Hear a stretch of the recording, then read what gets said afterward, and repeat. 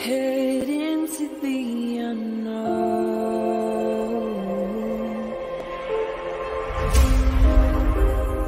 down the rabbit hole,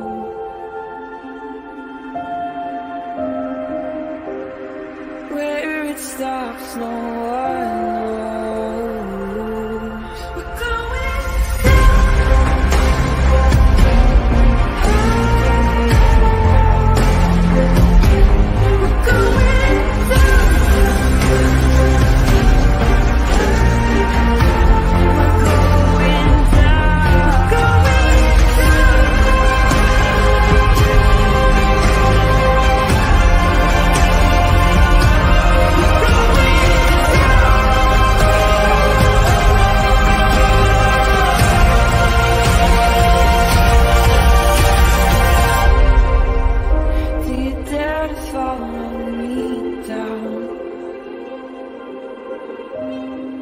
head into the unknown.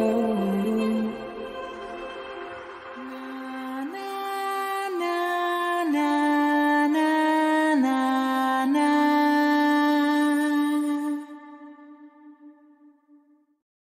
Hi, everybody. Happy Thursday.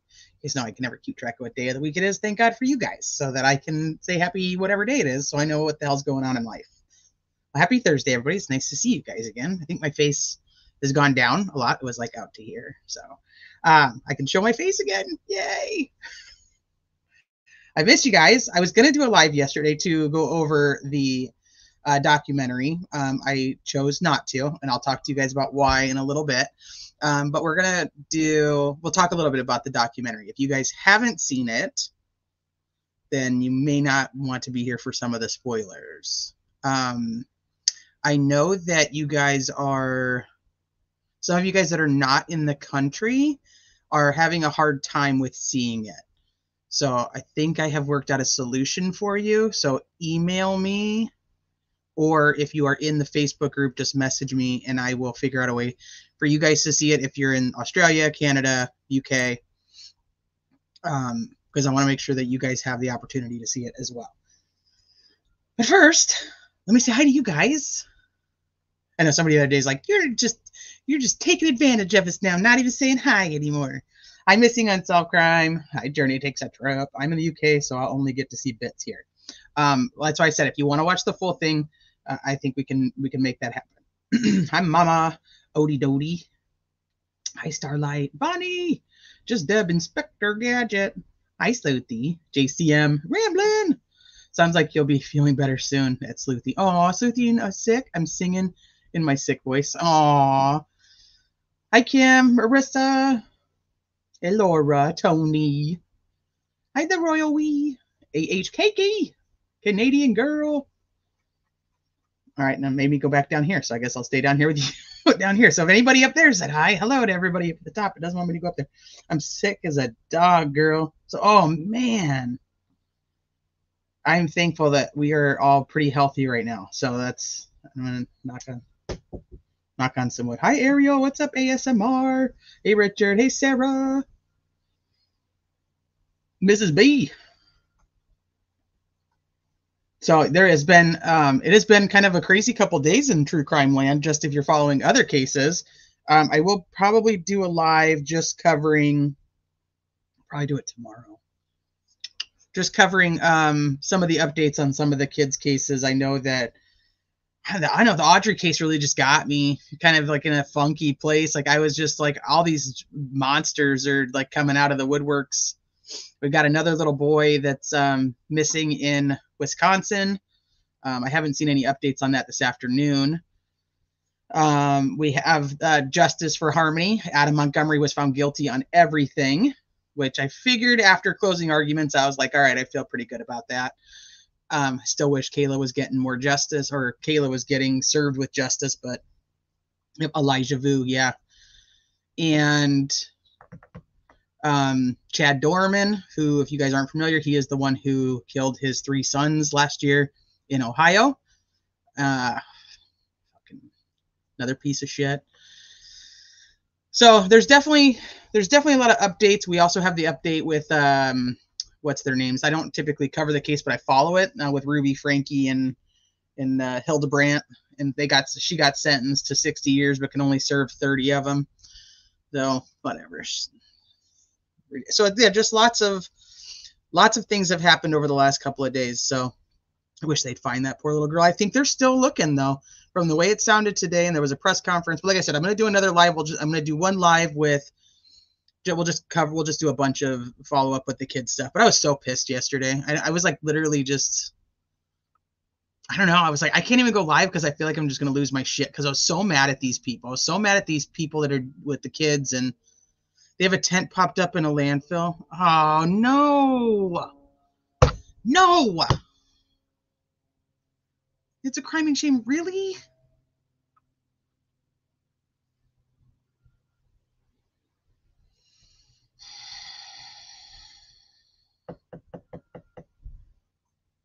Yeah.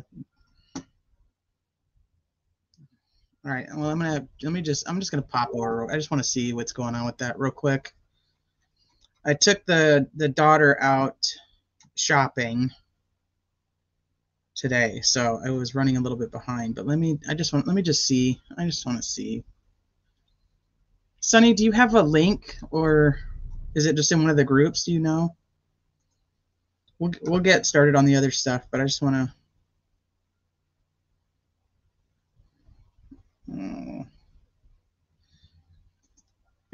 So do you guys remember Craig? What was his name? Craig Renfro, the one that kidnapped the little girl at the campsite a few months back. He pled guilty today, so there's a little bit of a happy ending, and she did survive.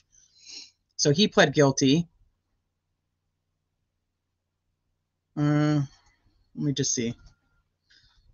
Let me go on Facebook. I'm in the Facebook group. Let me just see if there's. Oh shit! There it is.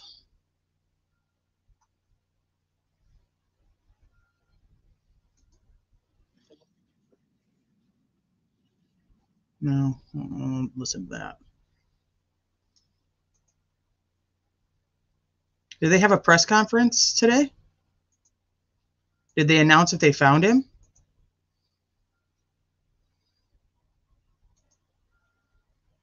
Hi, Charmaine. Yeah, we really haven't gotten started.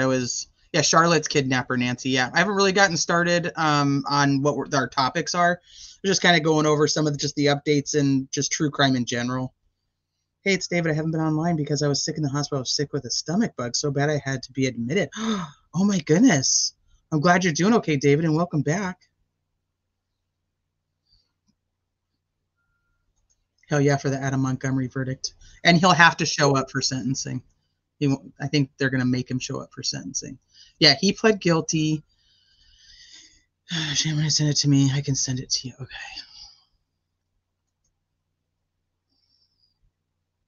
So we're talking about Elijah Vu right now. He's the 3-year-old that's missing in Wisconsin. Not a good sign, but they have a tent up already. But interesting timing. First, there was a hearing scheduled. Then it was abruptly canceled. Next thing you know, they're headed to the landfill.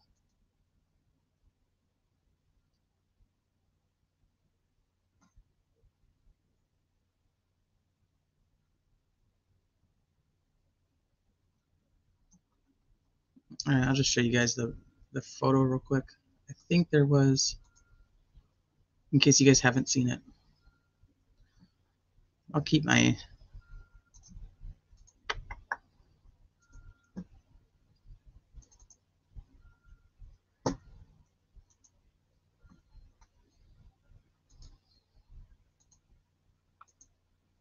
It makes me so sad. I know the mom was supposed to be in court today. They were saying that got canceled. Hi, Nancy.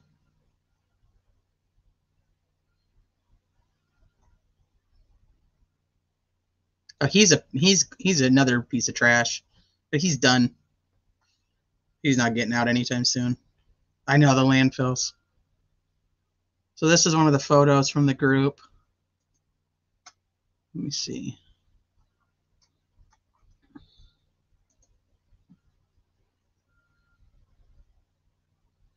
hate to say I'm going to put mom. Court got canceled till tomorrow, and now they have been looking in the dump.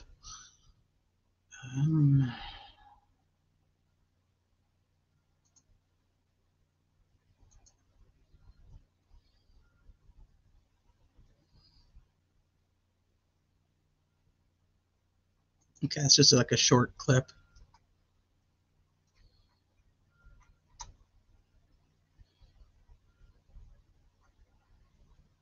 Mom sang like a bird. Her hearing was canceled.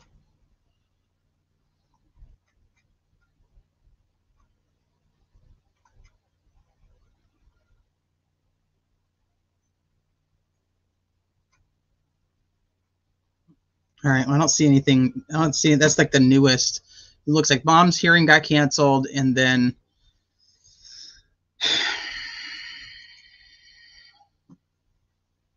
so that doesn't look like it's going to be a good outcome either.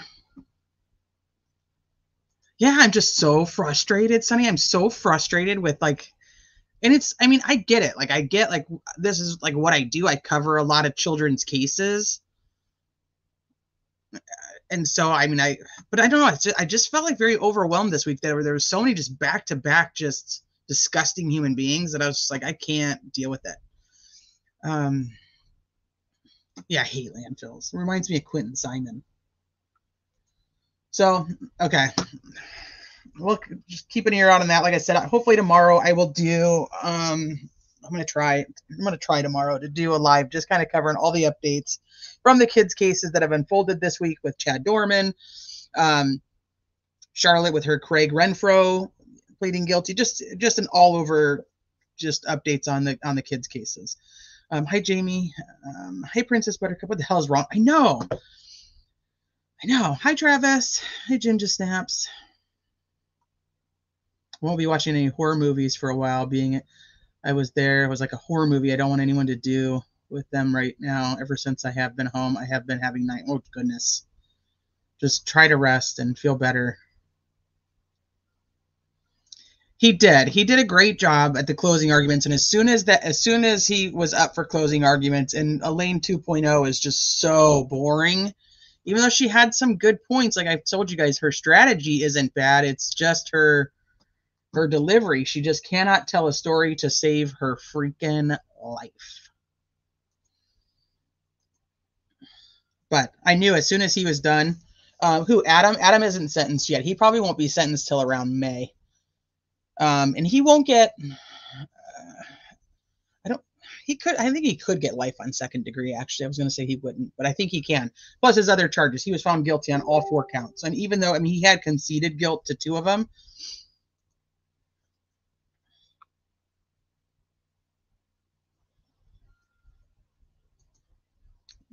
yeah, they're real winners there, Sonny, aren't they? Sonny just sent me their pictures. This is Elijah Vu's case. All right, so we'll keep an ear out about that. Let's get rid of that. Let's talk about Delphi.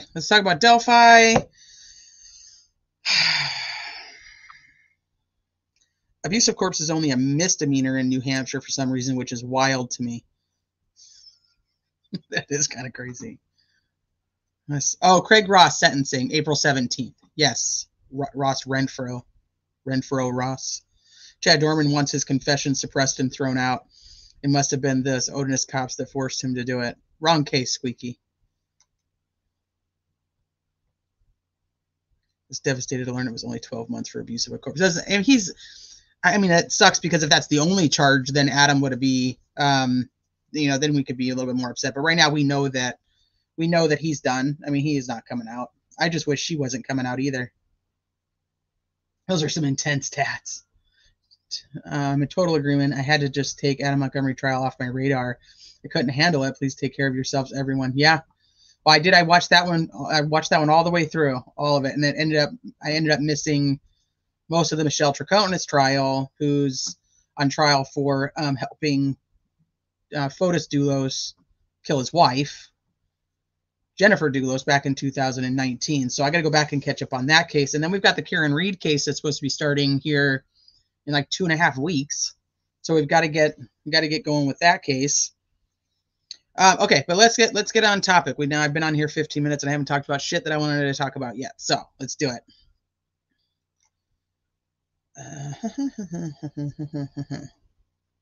Yeah, Dorman is a piece of shit. Can't stand that guy. Like there's that when it comes to some of these people, and I think I've told you guys this before. There's some of these people, and I know they're all terrible human beings. So don't get me wrong, but there's some of them that like you get like a guttural hatred for, and I don't even know how to describe it. And I'm like, I get to a point where I'm like, it's not healthy for me. You know what I mean? Like I shouldn't hate people that bad, but I can't like stop. And I think what happened is that like there's so many of them were just compiled on top of each other at the same time of all these people that really just get me so pissed off that I was like, okay, I've got to just chill. And Chad Daybell's coming up. Lori Vallow was in court yesterday. Watching Troconis. I couldn't handle Harmonies, but I watched the verdict. The positive about Harmonies, even though there was a lot of disgusting details, the positive about Harmonies' case, and positive is not the right word, but the positive about the trial, and I guess it's probably going to be typically kind of the same when it comes to like Jennifer Dulos, is because they don't have the remains. You don't have the medical examiners on there. You don't have the people who had to see the remains when they were found. You don't have some of those. And that's what I mean. Like positive. It's not positive because you want their remains and you want them to have that. And it's like you're pulled in both those directions. But I mean, just that you didn't have to listen to that, I think is more what I'm talking about. Yeah. Hey, let's talk about Delphi. Yeah, like Letitia Stout, can't stand her. All right, so since we weren't on yesterday, let's just kind of talk about some of the things that happened. I know that Bob was live last night. I think most of you guys probably were over there watching, and he was talking a little bit about just some of the motions and the denials and what's been happening. And now we have more even today. Give me 1 second, we'll get started.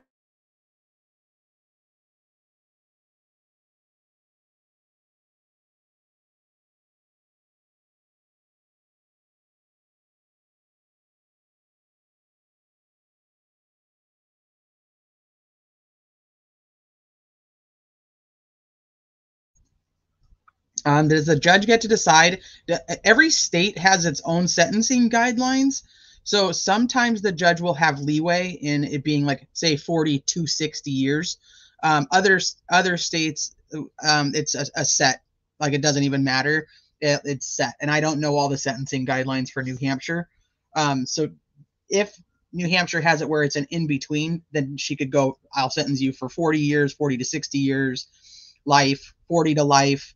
Other ones, it's nope, it's just life. So you kind of have to just look up the sentencing guidelines for what he was found guilty on in New Hampshire. Okay, so let's see where we at. Dun, dun, dun. So yesterday, Judge Gohl puts out a couple orders, and defendants counsel's motion for summary denial of the state's verified information for contemptuous conduct reviewed and denied without a hearing. So the counsel's motion for a summary denial is when Richard Allen's defense team put in that they just wanted to be dismissed because it was completely wrong. Hold on.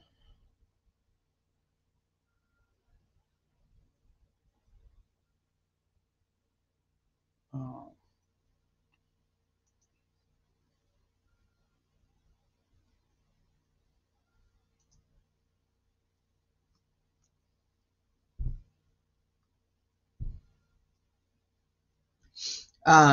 So they wanted the contempt motion that McLeland had put in that the hearing is for on the 18th. They were trying to get it dismissed, and she essentially just denied it and said, too bad, the hearing is scheduled, that's what we're doing, and we're going forward with it.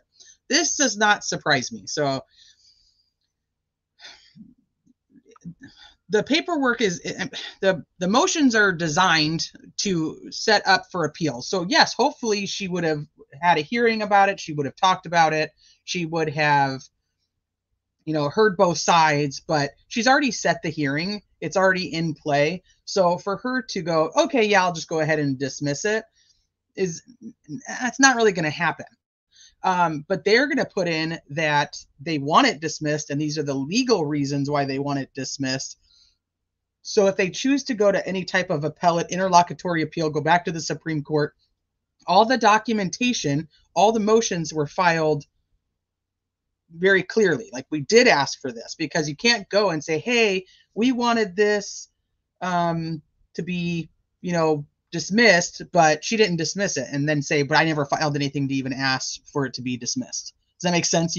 They have to put that in so that they can continue the legal process. There's a lot of things that happen in cases that you're going to hear that. Like, even we just had been talking about Adam Montgomery's case. After the state rested, the defense team pops up with their motion to dismiss the charges, stating, hey, the prosecution didn't prove their case. Every case, that's what they do. It's kind of just, it's part of the mandatory groundwork of what's going to happen. So I wasn't surprised that she denied that without a hearing. I know that people are, well, because she denies everything, it's just kind of like, what the hell? But honestly, I'm not surprised that she denied that one. This one, I'm actually surprised that she denied without something. So the defense counsel's petition for clarification regarding the contempt hearing filed by Attorney Hennessy has been reviewed. The court has scheduled a hearing on the state's pleading and therefore denies the petition without hearing. This one gets me because they're asking for clarification on what to expect going into the hearing on the 18th. And this was done intentionally by Hennessy because, as you guys remember, if we go back in time to October 19th, there's the big part of they didn't know what they were walking into. And then there's the side that says they absolutely knew what they were walking into. And she had told them on the phone, or she had told them via email, and all these things that are off the record. Well, now on the record, they're saying, hey, we do not believe that Nick McClelland, the prosecutor, has filed this paperwork correctly, and we need clarification on what the heck we're walking in the door to. Are we walking in to civil contempt? Are we walking into criminal contempt? It would be civil indirect contempt or criminal indirect contempt. What are we walking in to defend ourselves against? Now, for me, I'm like, that probably deserves some clarification, since we went through the legal standing or the legal rules from Indiana on what's necessary for indirect civil contempt and indirect criminal contempt, and they are not the same thing. It would make sense that she would clarify to them, this is what's happening. I thought maybe she would say, hey, Nick, go fix this motion and make it be known what we're actually doing. So I found this one to be, not that she necessarily needed a hearing, because I don't think they needed a hearing to go over it, but to have some type of clarification in the order issued. In order to McClelland, in order to them, in order to both parties to lay out what's actually happening. Because now we're walking in the door again on March 18th going, hey, what the heck are we doing here? What are we even fighting against? So we're just probably going to bring all of everything on the defense side and say, hey, well, we didn't know what we were actually walking into, so duck, goose, coot. Yes, exactly. Remember Travis's analogy when we went over that. So then the next thing that I found kind of interesting was, like, hidden in this, the court orders the sheriff of Carroll County, Indiana, to transport the defendant from the Indiana Department of Correction to the Allen Superior Court for hearings, which is multiple, to be held on March 18th, 2024 at 9 a.m. and at 2 p.m. and then return him forthwith. That's our other favorite word. Deny forthwith. So I'm like, what are we hearing it to? So we know that she had scheduled the hearing itself, when she had it scheduled in February, was for the contempt hearing. And oh my gosh, why is my mind blanking on me? Somebody in chat tell me what the other one was.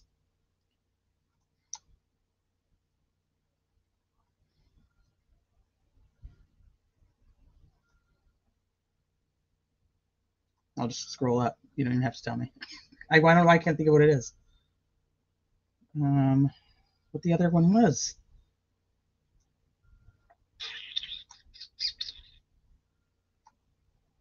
Wasn't the motion to dismiss. Here. Defense advisement having simply now verifies the verified motion to disqualify without hearing. Nope. What was it? Amended charges. That's what it is. Thank you. Thank you. Thank you. It was the amended charges. So maybe she's splitting those two up and she's having one being the amended charges and then the 2 o'clock being regular hearing at 9 and ambush hearing at 2. Very possible. Okay, let me go back down here. So I'm thinking that that might be why there's 2, but she does not have a hearing scheduled at 2 p.m. If you see where the next hearing that's coming up is only a 9 a.m. one on March 18th. So that's the only thing I could come up with is that she's having the amended charges hearing and she's having the contempt hearing, and she's assuming that it's going to take all day. I'm still thinking 9 a.m. get rid of B&R and 2 p.m. Librado shows back up. He's like, I'm here, guys. I'm here. No, she's not going to want Librado now. She wouldn't want him back on the case. He went on, even though she supposedly said he could do the interview, he went on and said that he believed in the Odinism and that he believes they sacrificed one child and killed another. So he's not going to be welcome back. Yeah, the amended charges wouldn't take them all in, but I think the amended charges might be the 2 p.m. So I was trying to get some clarification, but it doesn't seem like anybody really actually knows what the 2 p.m. hearing is for. Probably a good hunch, Trout. You think so? Yeah, so I'm thinking contempt and then amended charges. So she's going to hold them in contempt, and then she's going to approve all the amended charges that Nick has put on, which is the additional 2 charges per girl. Yeah, you think that Nick probably knows exactly what it is. He's like, I know what the 2 o'clock's for. I don't know. He may not either. But that's the only thing I can come up with, because she did schedule the 18th for 2 motions. Maybe she's just planning it on all day.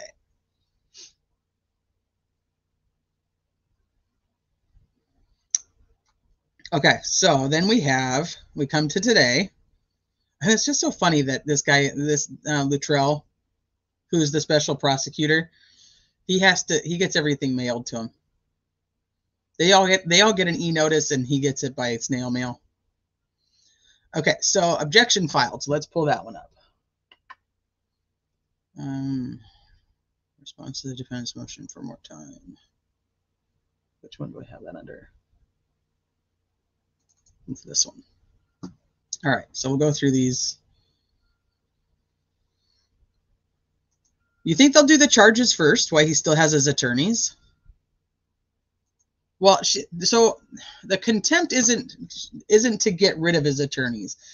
And I'll be really honest with you guys, because I was trying to figure out if she decides to hold them in contempt, is there a latter way of being able to get them removed to the case because she was able to hold them in contempt? Bob said no when he popped up on my panel a couple weeks ago, but I still can't let that go. And I think that's why that 2 p.m. hearing really stuck out to me, because I was like, is she going to hold like a contempt hearing and then hold a removal hearing like right after? Like, that's what I was thinking.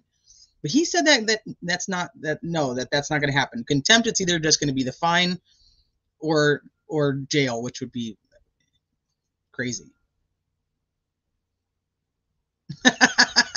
It's always Aspen's fault.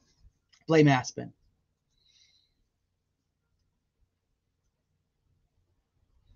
Gold does whatever she wants. She does. It's her courtroom, so she technically can do whatever she wants. She has the leeway to be able to do what she wants. There's not anybody really saying, hey, Judge Gold, don't do that. So that's when the attorneys have to step up and say, all right, we're going to file, they file their motions, they get denied, or, they file their motions, they have a hearing and they get denied. They have to go and file interlocutory appeals. They have to go and file, with the Supreme Court. That's the only way to get her to have somebody that's going like, okay, you can and cannot do this. So right now, that's what I'm saying. A lot of the things that we're seeing that are being put in, even though they seem silly to deny them, they're putting, and even to submit them, they're putting them in so that the record is very clear on how they tried to make this work and how she didn't.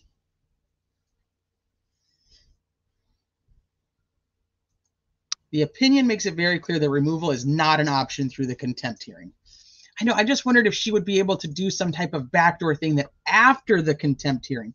I know she can't remove them for the contempt hearing. That's not, it's not like you have to have a crime and a punishment, right? I mean, this is not necessarily the case here, but you have to have a crime and there's a punishment that matches the crime. Like you can't go and steal a pack of gum and go get sentenced to death, right? Like doesn't match up. So I know that contempt, they can't be removed, but if they are held in contempt, is there something she can do after to have them removed? That's what I was trying to figure out. She can't have them removed on the contempt, but just like, hey, you guys were grossly negligent and it has to be for ineffective assistance to counsel. Well, if they're held in contempt, that would not work then. I mean, she couldn't use that as a reason later. Does that make sense? No? Okay. I'm hoping no, but I just could not figure it out. The best indicator of future behavior is past behavior. Okay, Travis. You say no. Bob said no. I'm going to let it go. I'm going to try to let it go. Ineffective assistance to counsel, conflict of interest, or less harsh action first to deal with the issues. I don't know. She's just so tricky. She's tricky. Hi, Princess Megan Elsa. I wonder if she even read the opinion. She put it with the Frank's motion. Chelsea, I know, I simply cannot let it go. I cannot let it go. I'm going to try, though. Tornado Artist says no, too. Okay. Jim Cook, I saw Judge Gold today. Did you really? That would be kind of funny.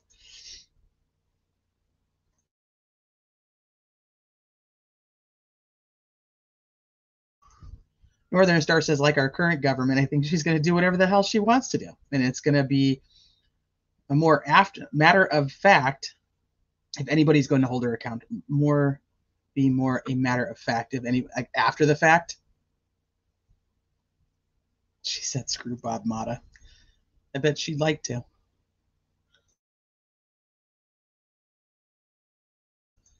Sorry, was I not on mute for that part? Anyway, so, all right, so here is the state's objection to the defendant's response on discovery. So we just went through and read the defendant's response on discovery. And so now here comes Nicholas McClelland and respectfully objects to any kind of continuance on discovery from the defense.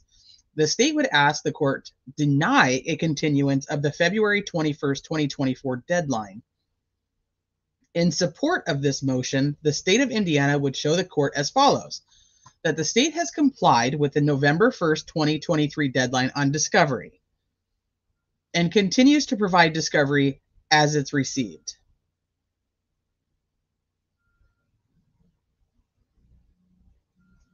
The information returned by counsel to the state following their removal contained less than what had been provided, thereby requiring a complete review before it could be forwarded to the substitute counsel. He's legit saying that they didn't return everything?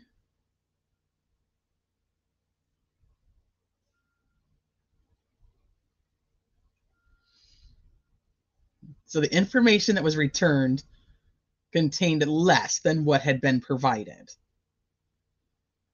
That upon reinstatement of counsel, that same information was again returned to the state, reviewed by the state, and then forwarded to present counsel.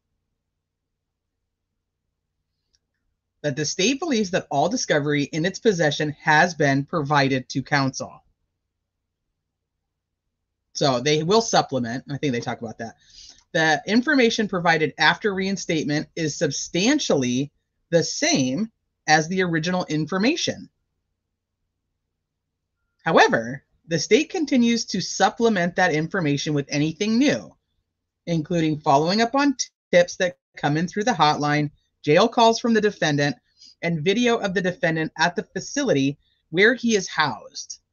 That to date, 26 terabytes has been provided to the defense, which where's the rest of that?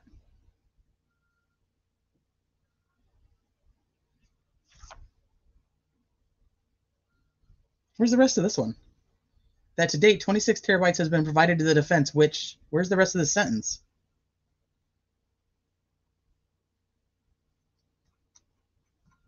Where the hell's the rest of that sentence? But wait, there's got to be more. Where's the rest of the sentence? Does mine just not have it, or is it not on there?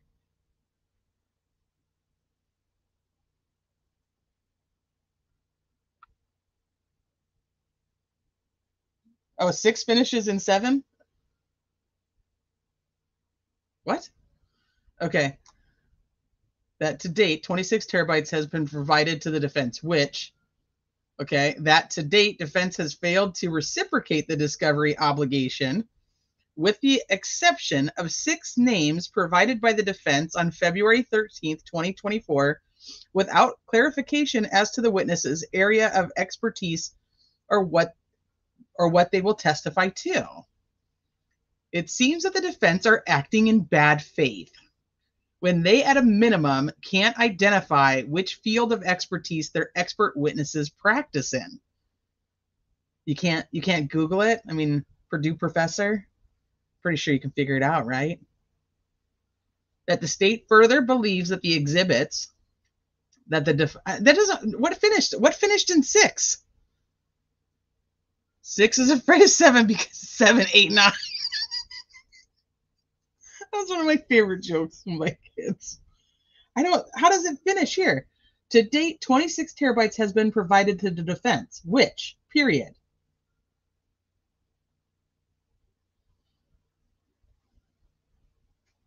I don't see it continuing anywhere. Does anybody have any more to 6? This doesn't make any sense. It's not on there unless you use your invisible ink marker. Shit. I left that in the other room.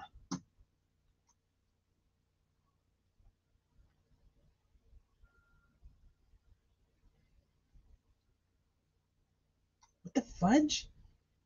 Well, now I'm really curious about what he was going to say there. I feel like the prosecution is acting in bad faith by leaving the rest of the sentence off of this. Okay, it seems that the defense are acting in bad faith when they, at a minimum, can't identify which field of expertise. This is just, I mean, yes, I think that the defense can obviously identify what fields of expertise they're in. But come on, you couldn't find the fucking Purdue professor. And then you told them you weren't going to be able to find the Purdue professor when Holman had already been sitting there interviewing the Purdue professor. Let's talk. I mean, God, this is so frustrating to me. Like, stop with the bullshit. Stop with just fucking get the trial back on. The defense is acting in bad faith. Oh, what are you doing? You can't even finish a sentence. It seems that the defense are acting, I just can't, that the state further believes that exhibits that the defense planned to show to witnesses in the deposition should be turned over in advance of the depositions in order to prepare for said depositions. No. Legally, no. I think defense in 6 is the same as defense 7. Then continue reading. To the defense which. But there's no which here. There's no which. Which defense has failed to reciprocate? Which that to date? Which defense? Yeah, I don't know. To date, 26 terabytes has been provided to defense. Which defense has failed to reciprocate the discovery obligation? Maybe they just like the term that to date and they just keep throwing it in there. But that would really throw off everything because then 6 and 7 are the same. I don't know, whatever. So like I said, I'm getting so frustrated with the bullshit. I really am. I just like, this is all just side garbage to keep the trial from happening. That's what all of this is. I'm so tired of it. I'm like, just get rid of the stupid contempt shit. Stop focusing on all of that. Get back to the point of justice for Abby and Libby. Get back to the point where you think you have the right guy. The defense thinks you have the wrong guy. Let's go to fucking trial and do it.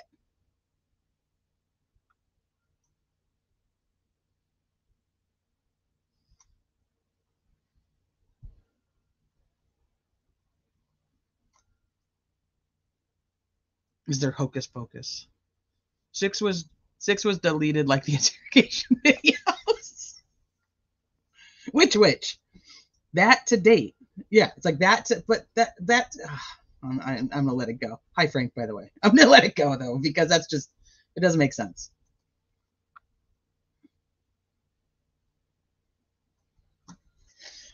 All right. The state further believes that exhibits.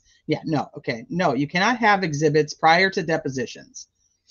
This would assist in, and that's not just a criminal case, that's anything. And somebody will be able to tell me if I'm wrong, but that's any case. Civil, criminal, anything. If you're being deposed, you don't get to have access to the exhibits beforehand, no matter what. It's not the trial. The whole point of the deposition is to have that conversation. What's up, Sleuth Intuition? This also seems this would assist in preparation for the depositions and would save taking breaks in the depositions to examine the exhibits. Yeah, I don't think they care about taking breaks. This also seems in compliance with the compromise by the state to allow the defense to take multiple depositions of the same witness. Now, are they not typically allowed to take multiple depositions of the same witnesses? I mean, if they're supplemental, I will look on my copy. Give me one. Okay, perfect. Thank you. In order to let it go, Nick points out that there is no discovery returned back. That is obstruction of justice. No, because they didn't have a discovery deadline. It's not obstruction of justice unless they go after the discovery deadline, which we'll get to that one in a minute. This would assist in preparation. Yeah, no. I don't think they care. I'm going to have to look at that one.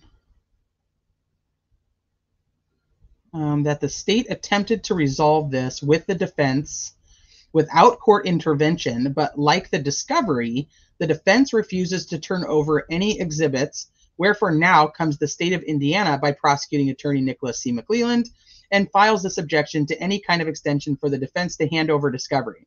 That the state would ask the court to order the defense to turn over any and all discovery that they have in their possession immediately, along with any exhibits that they plan to use for the depositions. So we were talking about this before, about the deadline. She has to put the deadline in. Order issued 12/2/22. But they're not, what I'm saying is, yes, they need to turn it over, but they're not going to be hit with any type of obstruction of justice or anything until they aren't following the court order of a mandated deadline. I'm not saying you're not wrong. You're just not 100% right, in my opinion. But you can have your opinion. That's what makes us who we are.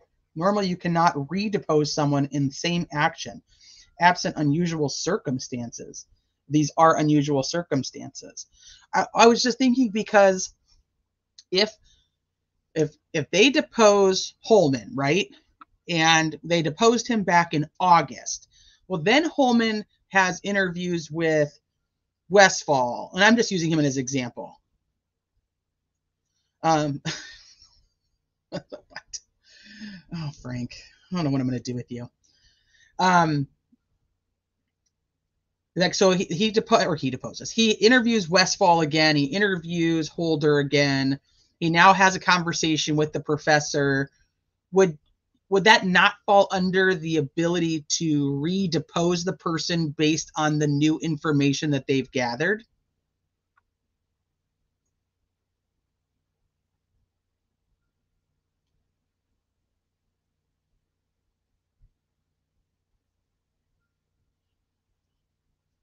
You can tell that Nick lacks master of language. I don't think the only one who actually has written anything really well to me is, well, two of them, Hennessy and Osbrook. The other ones, I'm like, come on, you guys, both sides need a proofreader. Somebody hire a damn proofreader.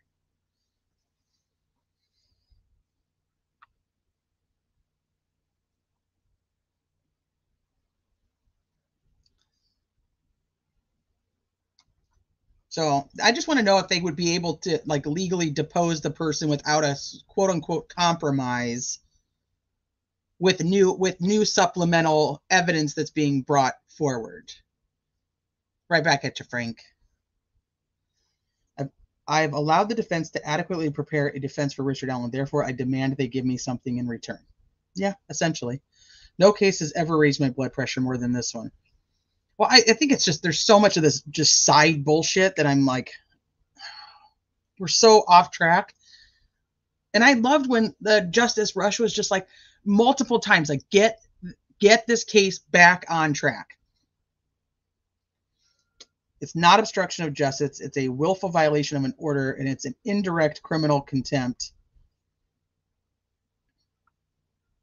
If not willful, then other sanctions can be imposed. We're back to the contempt thing. Ironic that that falls into the same thing. Hi, Ivy. I've been surprised at the amount of dumb mistakes in filings. Yeah, me too. Me too. I'm just like, come on. So many typos. So easy. So easy to fix it. Okay, so here we have him stating, hey, we want defense's discovery. We want a deadline. We want it. We want it now. We should have already had it. Give it to us. We're done. We want it. And he files this on, this was yesterday's. He filed it yesterday. I think it popped up today, though. Okay, so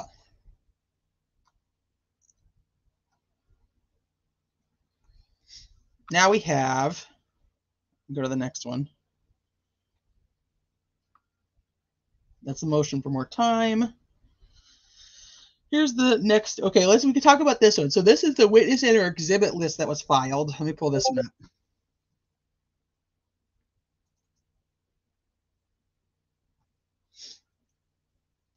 So this is from Richard Allen's side of a list of the witnesses and the exhibits for the contempt hearing.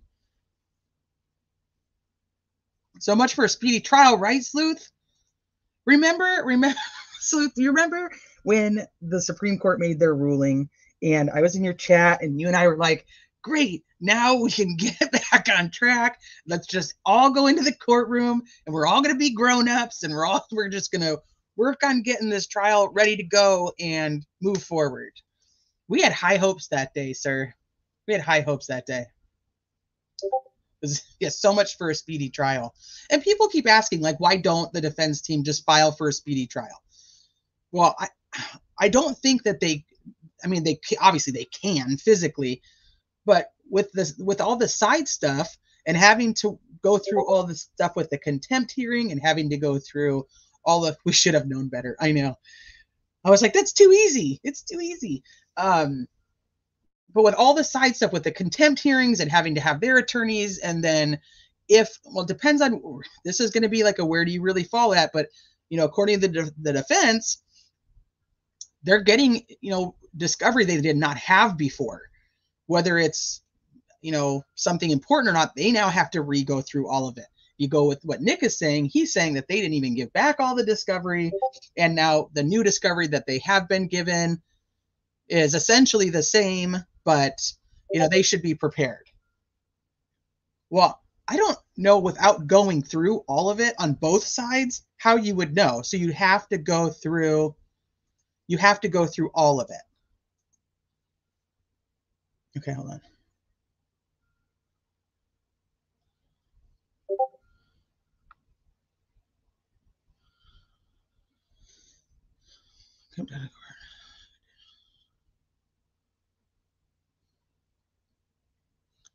Let me see. In Canada, the nature of contempt of court in Canada. I don't know if that's going to work because it's Canada. Contempt of court offenses against the administration of justice. I'll read through it, Frank. Give me just a couple minutes. Let me finish these.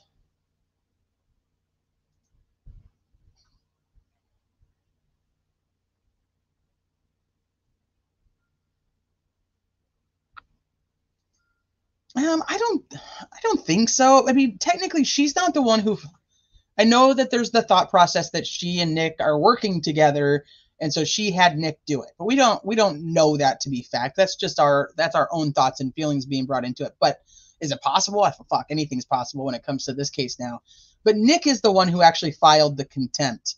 He's the one who filed this. So now she has to do her due diligence, which now that's going to be another opinion on whether she is or isn't, by not hearing any of the stuff except for what Nick wants to be heard. Yeah, the speedy trial strategy from last fall is gone. And not being paid doesn't help. There's so many points on both sides here of just this being that's why I'm like, I'm so pissed and just frustrated. We're just not getting anywhere. That's how I feel. We're like not getting anywhere. So this is the list of witnesses and exhibits for the contempt hearing. So this is for the hearing on the 18th. So Richard Allen comes now counsel, or it's not Richard Allen, comes now counsel for attorneys Baldwin and Rosie, even though it's filed under Richard Allen. They state that the witnesses are Joe Morris, Andrew Madernoski, Kay Beeler, Mark, I think that's supposed to be probably Thomas, typos, or Tama maybe, and John Boren.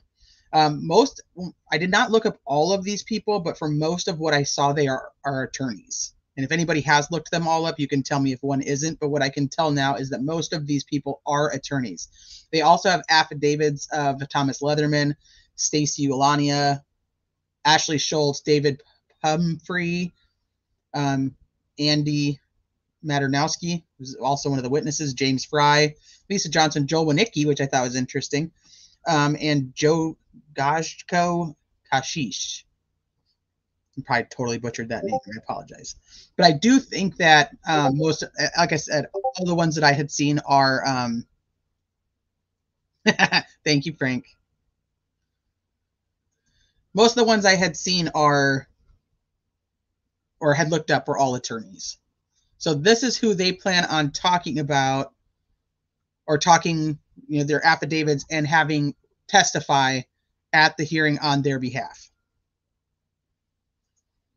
Because the goal is playing cute based on the dates. We haven't got there yet, Travis. Don't jump ahead. Don't jump ahead. We haven't got to her orders yet.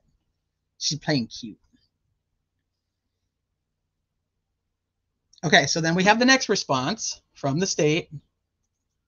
So we'll pull that one up.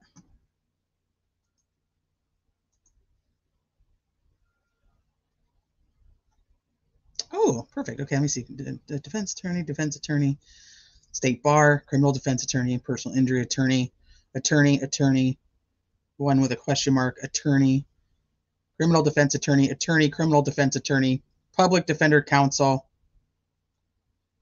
and criminal defense attorney. Okay, thank you. Thank you for sending me that. Yeah, I hadn't got that far, but so all attorneys, essentially.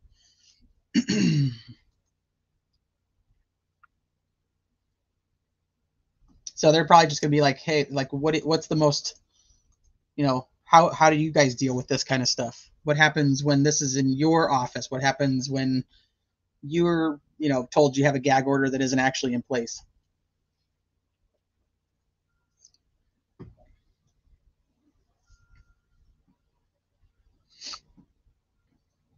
Goal shouldn't be the one who determines if the defense gets paid or not. It's blatantly obvious she hates them and taking it out. It should just be, I don't even know if the judge should really be the one that's in charge of that to begin with. But I guess that since it's, they're court appointed and technically the judge is considered the court, it makes sense. But there should be like an automated day, or like a day that's like set aside that she signs. This isn't,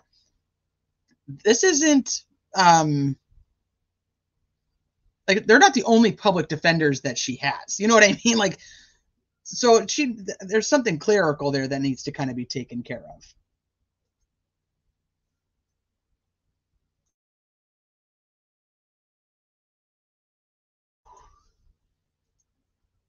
I can't believe that nobody's requested cameras in the courtroom. So all of these attorneys are going to make fun of McClelland from the witness stand, kind of like a comedy roast. There's no way that she would allow that. Well, and I would hope not anyway. And I hope that they don't. I hope that they do just go in there and say, hey, this is how things are normally done. This is how things have been done. I've been an attorney for 40 years, and this is how we've always done things. This is how, this is how we understand the law. Yeah, lack of willfulness. In addition, 2 of those witnesses have political power.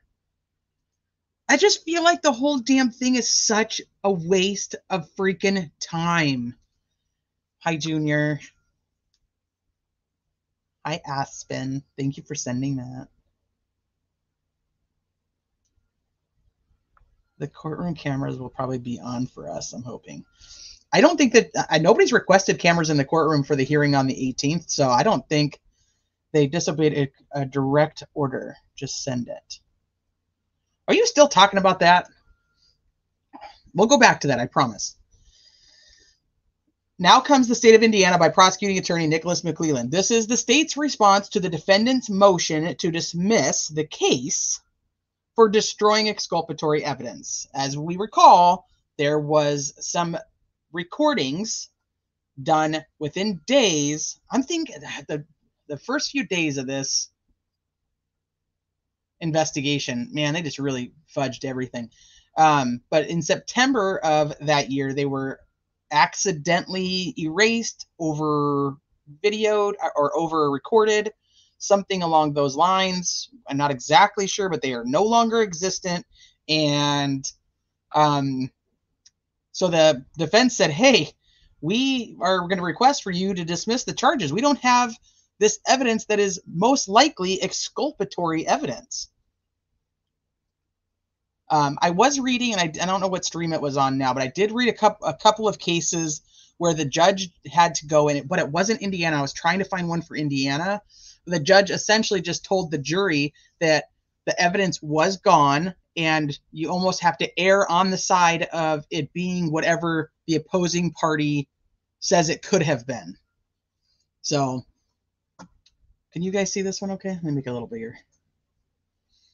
So now comes the state of Indiana by prosecuting attorney Nicholas C. McClelland and respectfully objects to the defendant's motion to dismiss for destroying exculpatory evidence. The evidence in question is not exculpatory evidence. I'm not sure that he gets to determine that. I have not read this yet, so this will be interesting. Nor is it potentially useful evidence. I'm also not sure that he gets to determine that. The interviews of Patrick Westfall and Brad Holder are not evidence at all related to this case. Oh, shit. They are simply interviews that the defense wished to use to support a wild theory of this case that has no evidentiary support whatsoever.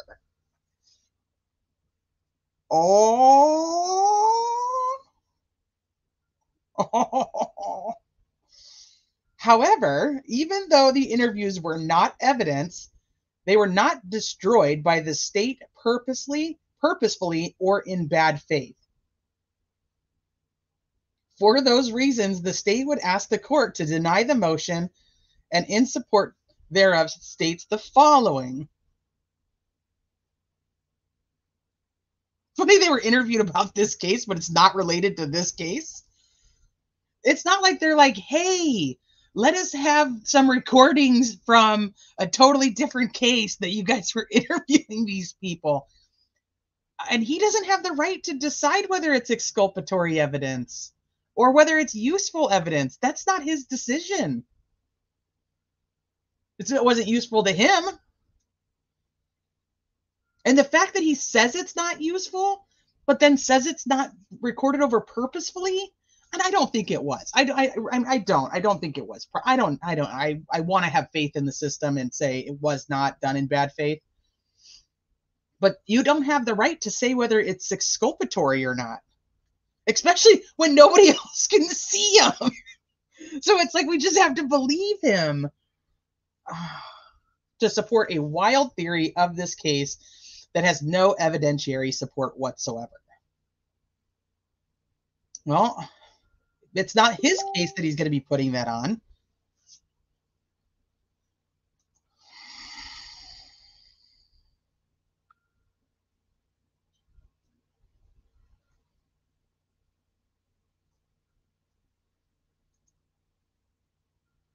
You guys, what am I just, what am I reading that wrong? I mean, like, I don't know. I just don't get this. He doesn't really think this way.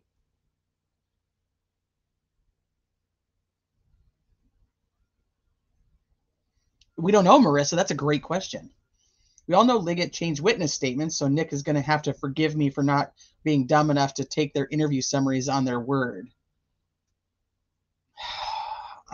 Whenever Keegan or Tony Klein were being touted as guilty, trolls were acting just like they are now. Can't make up their minds, so they troll everyone while pretending to know. Aw, play nice. Criminality, have you been paying attention to this case? I don't have faith in the system. Richard, I know. I want to, though. I want to. I don't think that Nick is a bad guy. I don't want him to think that I don't want to think that there's a bunch of corruption out there. In my mind, I think that they have done a bunch of shit to cover up how bad the investigation was, not because they're like being paid off. I don't know if that makes sense, but this is not right. He doesn't get to make that decision. I'm curious to see what legal standing he tries to put in here, just, or, what he cites to say that he's allowed to do that it's okay.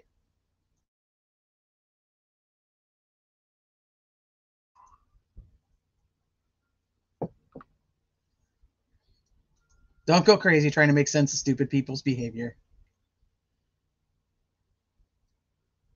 For those reasons, the state would ask the court to deny the motion, and support thereof states the following: that on August 10th of 2017, Carroll County Prosecutor's Office investigator Steve Mullen discovered that the DVR at the Delphi Police Department for the interview room had been recording continuously for an unknown number of days. Mullen determined that the data storage on the 6-terabyte drive had been consumed, causing the equipment to record over previous recordings, resulting in loss of data. Investigator Mullins called the company who installed the DVR immediately in an attempt to recover the information.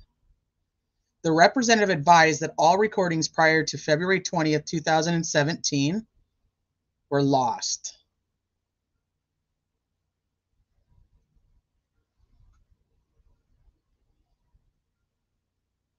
I know, Dark Moon. I just mean, like, I don't want to think that they're like being paid off to do something. They're all in cahoots. I don't like to think that our system is like that. Not to say that it isn't, and not to say that it can't be, because we know that it can be, and we know that there are bad people and bad cops and just bad shit that happens. But I want to give people the benefit of the doubt off the bat.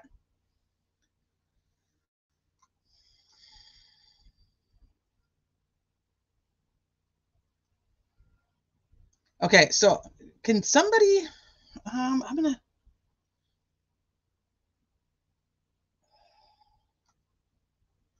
did he not say that this was September before? Did he not say that they realized in September of 2017? I'm almost positive. That's why I just said it a few minutes ago. I'm almost positive they said in September of 2017 is when they realized. I might have to pull that up. Oh, yeah, they did. Oh, he did. Okay, so my memory isn't as bad. Charmaine, they'll never know 100%, but the narrative is still there, and I wanted to say the FBI prepared it. I don't know which one we're talking about. The question is, who else was interviewed on those days so early on that there isn't a summary for? And yeah, okay, they did. You guys are all saying they did. Okay, good. I was thinking, like, I swear he said September. Now he's saying in August they actually realized it. So any interviews recorded prior to February 20th, 2017 were lost. Wouldn't you think that you'd probably change out the drive or do something when you know that your most important interviews for your highest profile, craziest case ever is record? All those interviews are recorded there? And that is a great question. So how many other interviews are there? Yeah, week one, the most important stuff. That on February 17th, 2017, investigators interviewed Brad Holder at the Delphi Police Department. This recorded interview was lost due to the DVR recording over as described in paragraph 1. The narrative summary prepared by investigators from that interview has been provided to the defense. We knew that. That on February 19th, 2017, investigators interviewed Patrick Westfall at his home, and a narrative report has been provided to the defense. The report does not indicate that the interview was recorded, and no recording has been located in the state's possession. Okay, this makes sense to me. This makes sense to me because they've always gone back and forth on whether this was actually a recorded interview or not. But for anybody, and if you haven't, you should, Sleuth Intuition had a two-part interview. One was actually in person with Patrick Westfall on his channel, and then the other one was the conversation that they had prior to Sleuth Live. It's very important to listen to what Patrick actually says in that interview, because he talks about that he wasn't DNA tested, he wasn't polygraphed, none of that stuff actually happened in 2017. So it's not surprising to me that that interview wasn't actually recorded, because I don't think in 2017 even body cams were mandated by then. So he kind of says, like, and this is obviously his memory, and whether you choose to believe him or not, he says they just kind of were like, hey, where were you? Where were you today? What were you doing? And, do you know anything that happened? And that was like the end of his quote unquote interview. It was very small. It was very minute. And so they actually brought him back in. I think they brought them all back in August, September of 2023, but they brought him back in, and that's when he says they polygraphed him. They brought his son in. They asked for DNA.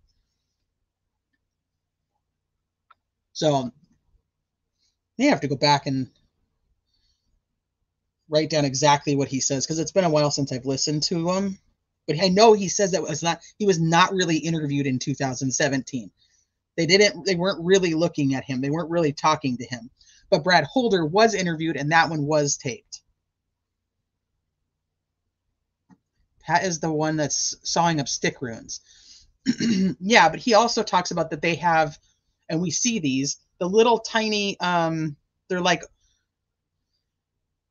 little pieces of the sticks where they carve the rune into it, and it's like you have, like, I can't think of, like, chips almost, but that's not the right word. Those interviews where the old make it look good to the public cover our ass. I don't think they were actually interested in them. Well, I think that the Brad Holder one is when they were like, okay, yeah, you're good.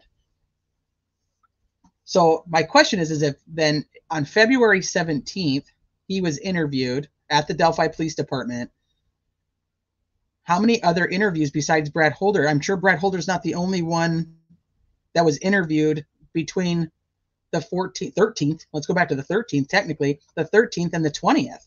So there's got to be a ton of interviews that were recorded over. Yeah, discs or coins, like poker chips. Yeah, perfect. That's what I was thinking.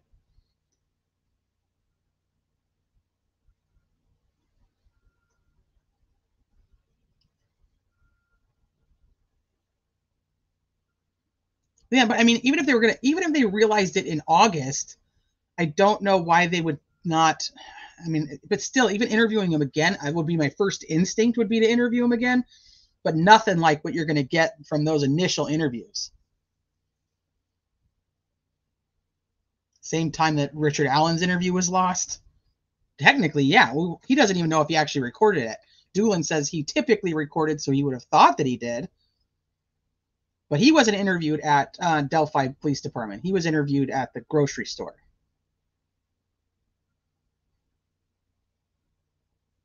Okay, so this doesn't surprise me about the Patrick Westfall one.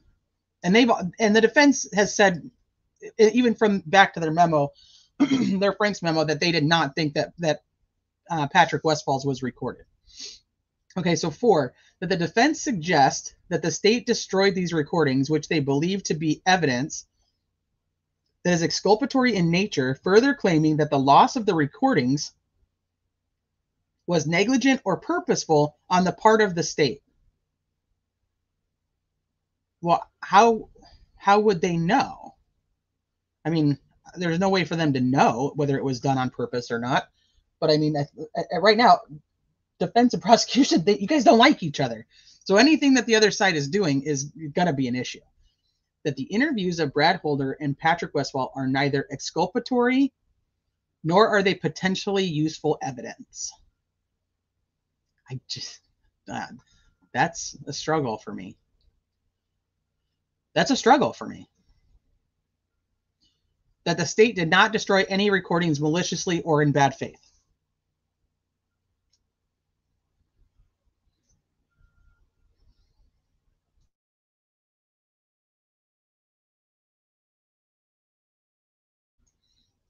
Not destroying them maliciously or in bad faith, but I mean, like, we're back to the same position here. I also don't think that Baldwin maliciously or intentionally had Westerman come in, take photos, and send them out. But, you know, here we are. Here we are having a contempt hearing on that kind of stuff. I would be very curious, is there any documentation from August or September that states they knew at that time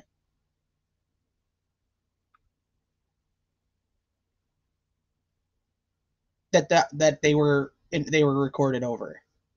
And if that's true, and there was something, why did they wait to tell the defense that? If the defense's theory wasn't Odinism, wasn't Brad Holder, wasn't Patrick Westfall, would they have ever been told that there were interviews that were recorded over? Does that make sense?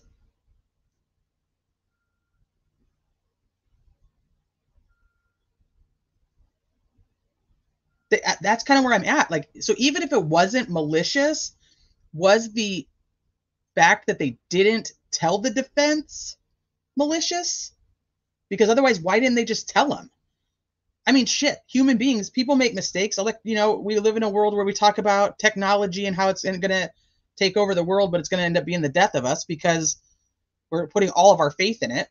So, I mean, I get it, and I get mistakes happen. Wouldn't it have been better to say, hey, here's the initial report from when Mullen went in and found out that there was a problem, and we don't have this stuff. This is what we got. This is what we can give you. But then to wait till everything is so contentious between the two parties and then be like, oopsie daisy, we forgot to tell you that we recorded over all that stuff. And then to say it's not important. It's not important to Nick McClelland, but they have no idea. And this goes along with the fact that Nick is saying, we don't know the list of witnesses from the defense. We don't know the expert witnesses from the defense. We don't have any of that information. We're demanding that they give it to us now. But then how in the world could Nick say these interviews aren't important? Because he doesn't even have their witnesses. He doesn't have what they're doing. What's only our third-party perpetrator defense? No biggie. Yeah, it's literally the entire defense, but it's not important. I don't think a jury will like the sound of lost interviews. I don't think so either.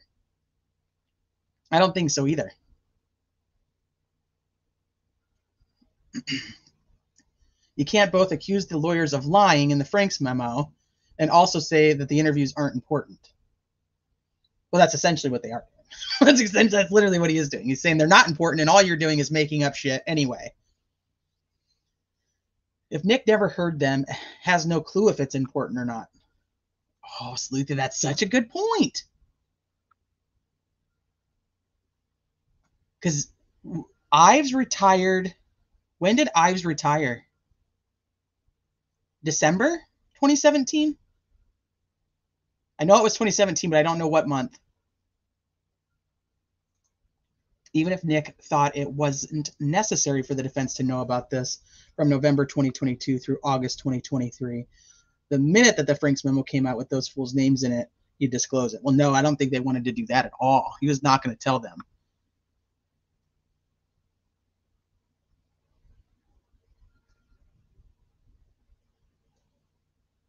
I don't think the prosecution wants to be helpful to the defense. Either way. They do not want to, they are not trying to help each other at all. They are not, and that's, I get it. I'm not saying that they should be helpful to each other, but I mean, it's so contentious now. There's like a, what do you call it? Like a tangible dislike for the other side that's coming across in every filing. Yeah, and when did they become not important? So if they weren't important, then why did you care to record over them? Nobody would have cared, right? They weren't important. Somebody's going to have to, I'm going to have to look that up because Nick was actually a public defender.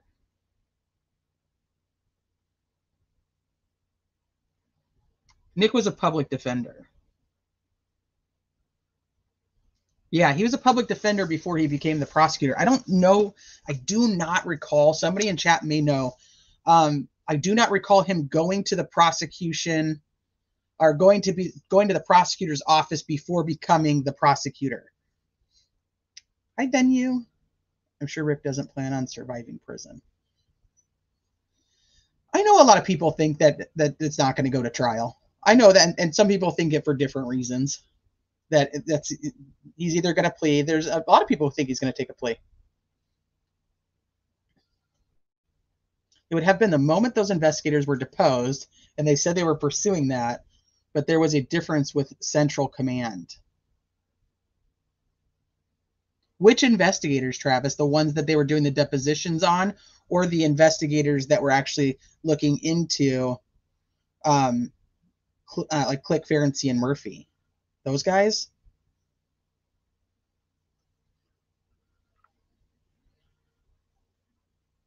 No, that's gone. Yeah, I agree. That's gone. That he's going to plead that he did it.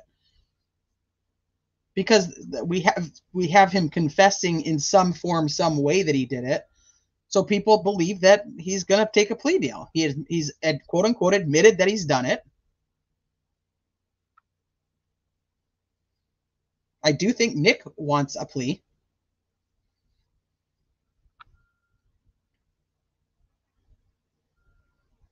Isn't all the evidence interviews in the custody of police investigators during the investigation?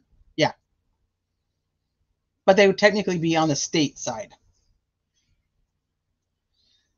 I don't think he's going to take a plea. I'm not one that thinks he's going to. The investigators who said, yeah, I thought it was Odenism, they would have to turn that over or it'd be a Brady violation.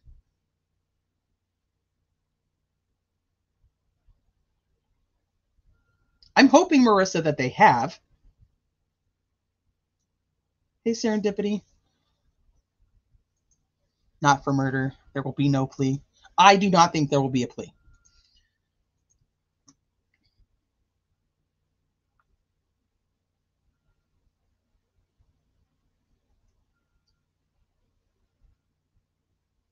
Ives and Dean are sipping margaritas. Diener's not retired though. He's still running again. He's running again. He's running against Shane Evans. Shane Evans threw his hat in there for judge now. That's why they pressed Nick McClellan about the recording. It came up in the deposition. I bet $100. Ah. Hold on one second. I gotta text my husband.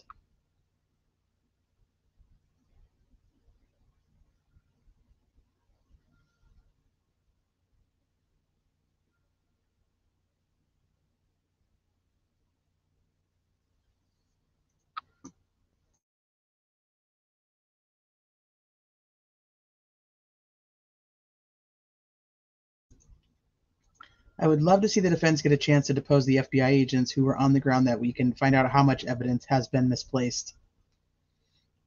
I very much believe that every agency that was working on the case had a different person or persons of interest. I think every different agency, every task force, anybody who is looking at this, I do not think any of them agree on who the person is. And then you have a social media sleuths that are like, yeah, we don't agree either. All right, let's get back to this. I don't even know where I was. The Due Process Clause does not impose on the state an undifferentiated and absolute duty to retain and preserve all material that might be of conceivable evidentiary significance in a particular prosecution. The Due Process Clause does not impose on the state an undifferentiated and absolute duty to retain and preserve all material.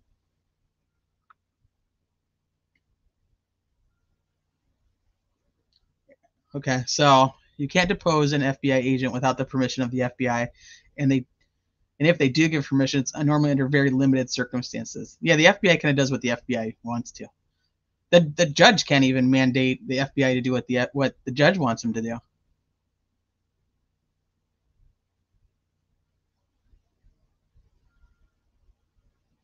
My King of Kings, that's where I'm at. That's where I'm at too. Hey, Patricia, every town in America had a different suspect. I'm like, I just want this damn case to go to trial. Just go to damn trial. Present what you got. Show it to the world. The Due Process Clause does not impose them to just hold on to everything. I think that's right, but I don't think that they can just get rid of stuff because they want to. Hold on.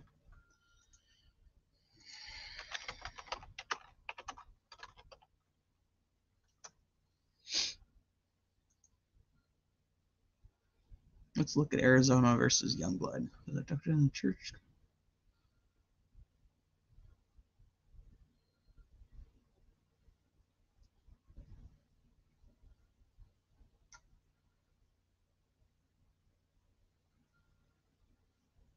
I can bring this over here so you guys can read it too if you want to.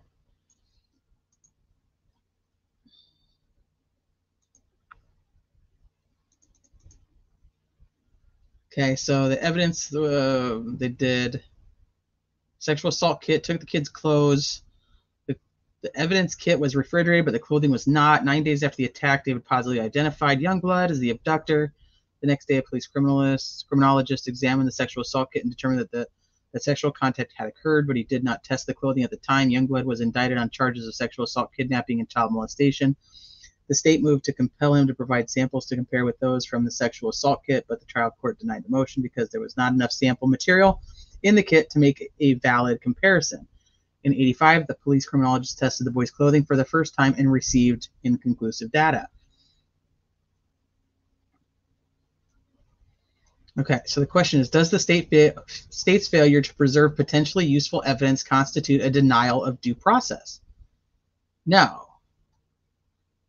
For a 6-3 majority, the Supreme Court held that a criminal defendant must show bad faith on the part of the police to prove that the loss or destruction of evidence was a denial of due process. Requiring the police to retain every potentially useful piece of evidence places an undue burden on the police, while the bad faith restriction limits the police's duty to what serves the interests of justice. The court has held that in this case, the police's failure to refrigerate the clothing could at worst be negligent, but not in bad faith. Negligent. In his opinion, concurring in judgment, the justice wrote that even with the court's ruling, the state has a strong interest in properly preserving as much evidence as possible. He also argued that there was no way to definitively say what the evidence might have shown. All right, hold on, let me see.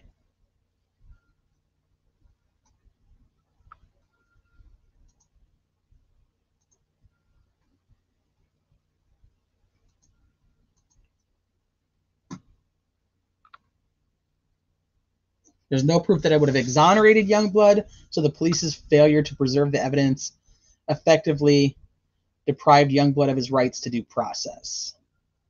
So they were on the dissenting side. Okay. Let me come back. Sorry. I wasn't looking at chat, so I have no idea what you guys were saying. Not in bad faith. Who decides that? Yeah. And then when was this case? 1985? I think that's also going to me, that would play into that. I don't think it would, did they know in 1985 to refrigerate the clothing to preserve it? I mean, I don't know. I don't know. I was 6.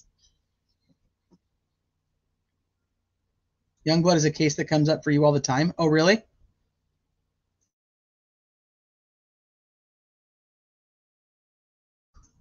Indiana standard does not need bad faith.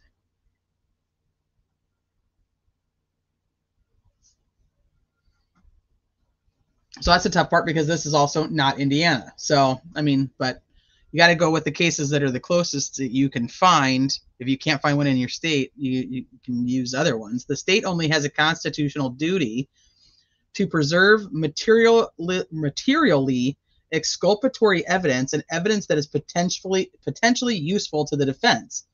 That is evidence that might be expected to play a significant role in the suspect's defense. Okay, once again, we're going to go back to that same question. Who determines that? Chelsea, and that's ultimately the question, is what does Wheat say? Because that's where we really have to get to the bottom of it. If Wheat says so. Yeah, I'm thinking that using DNA in the court wasn't much of a thing, that the refrigeration of clothing wasn't a standard procedure. That's what I'm thinking too. But I mean, in 2017, you weren't paying attention to DVRs. I think that's when they were, they were pretty popular at that point. I think people knew that you could record over them. How do you know what's material or exculpatory if you don't even know who did it? I also don't know, because here's the thing. If you have, okay, so let's say I interview Joe, who was at the trails at 8 a.m. and says, I walked the trails at 8 a.m.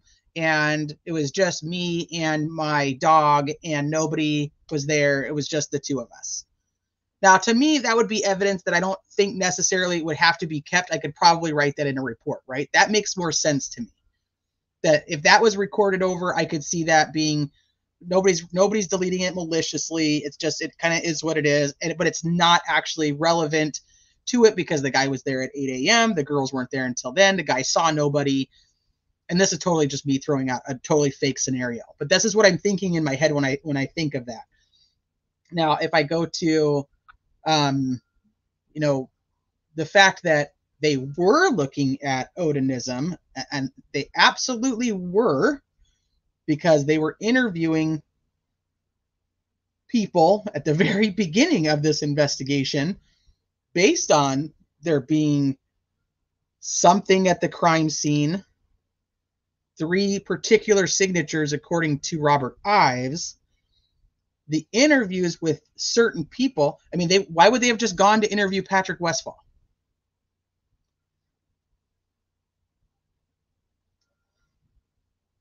So I'm thinking like they were part of the actual investigation into the perpetrator, which in my mind would then fall into, that would be exculpatory. That's like saying we interviewed Brad Heath, but he was across the street.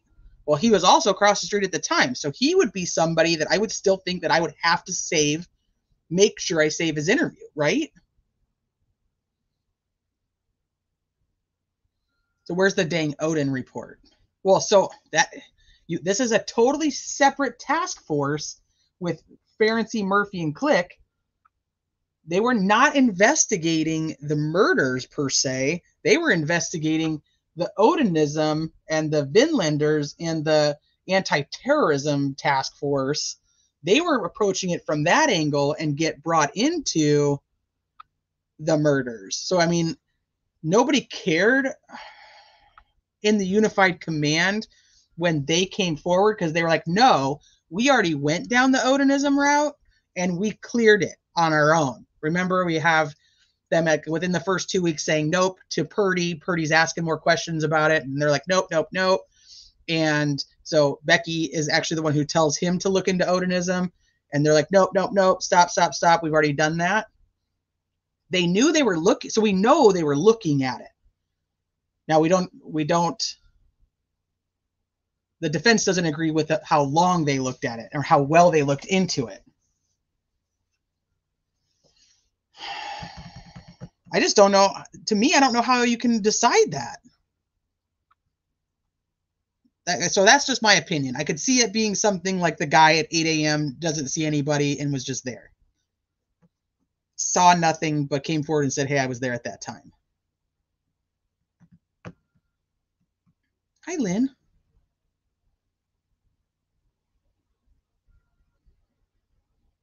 Well, so she doesn't actually get interviewed, Southern Sweet Tea, for a long time, because remember, they won't talk to her. She's driven there to talk to him, and they don't talk to her. So she had to contact her friend at Homeland Security, and then they actually took her serious. So she doesn't actually go in, I think, until 2018, if I remember correctly.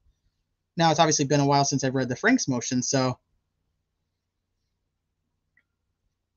I don't know. I'm just thinking, like, if they were actually your persons of interest, anybody you interview that was to be a person of interest could ultimately be a potential exculpatory evidence and useful to the defense. That's where I'm at with it. So I don't know. The defense is that I expect to play a significant role in the suspect's defense. Because a third-party defense, I mean, it's not like Baldwin and Rosie made up third-party defense. I mean, it's a very common defense. So anybody you've looked at as a person of interest, it could be exculpatory. The mere possibility that a defense may have been created in the future by a piece of destroyed evidence does not mean that there was apparent exculpatory value at the time police acquired the item.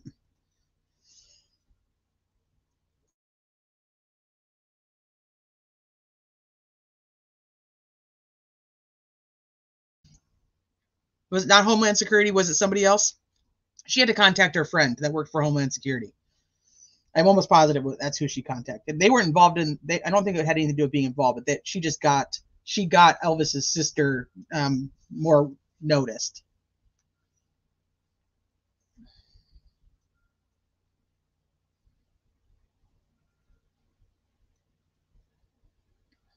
Lost in the fields of wheat.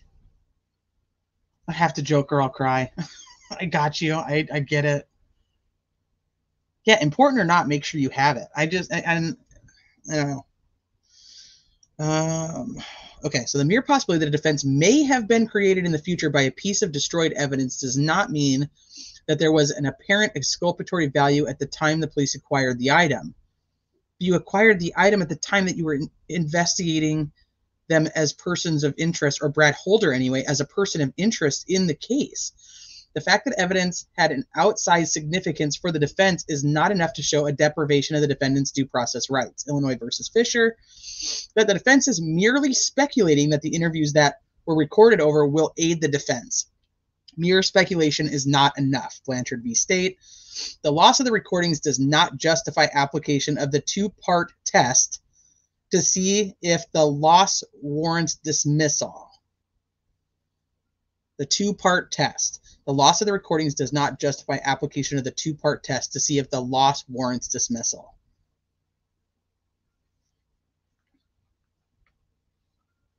Hold, please. Let me see. Okay, they're going to go into it anyway, so I guess I don't need to do that. Let me just keep reading. The two-part test consists of determining what kind of evidence is at issue and then determining if the evidence was destroyed in bad faith. Step one is to determine what evidence is at issue. Is it evidence that is materially exculpatory or potentially useful?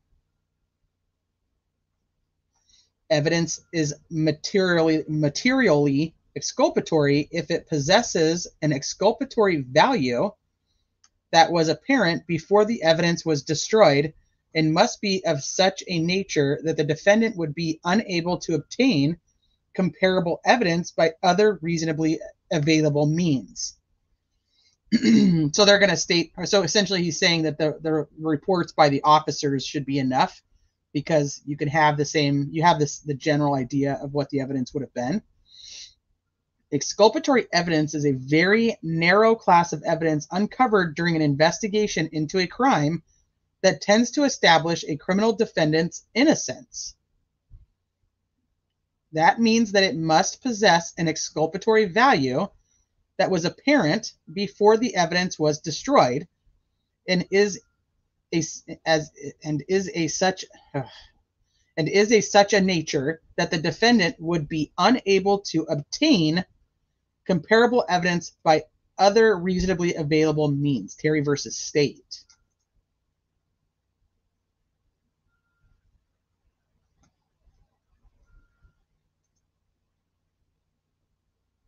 The motion to dismiss, Travis says, the motion to dismiss for not preserving is chess being played by Hennessy. They don't expect to win this, but the overriding of video is that willful and intentional. See where he's going? That this wasn't willful or intentional. So Nick doesn't want to be held accountable because it wasn't willful or intentional, and which is the same point of the willful and intentional when it comes to the contempt hearing.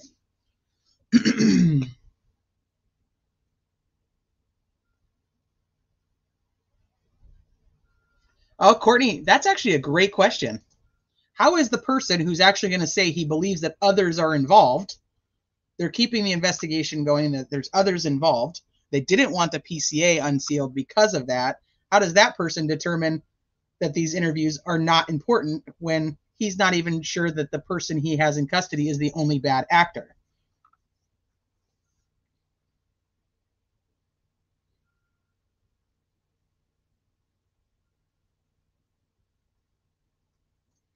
Bringing in someone for one of the most notorious unsolved cases in the area is a big talking point during an election year. Oh, yeah. I know people try to downplay that, but it is true. I mean, it absolutely is. Being the person who arrested that guy, I mean, that gets you points. But I've heard, and I didn't follow the election while it was happening, but I've heard that he was on the way to winning anyway. And if that's the case, I mean, it doesn't matter. If he wasn't, then how much did it really change? He said if, not that there was. Then I'm not sure which part you're talking about. I think I might be behind in chat. Sorry.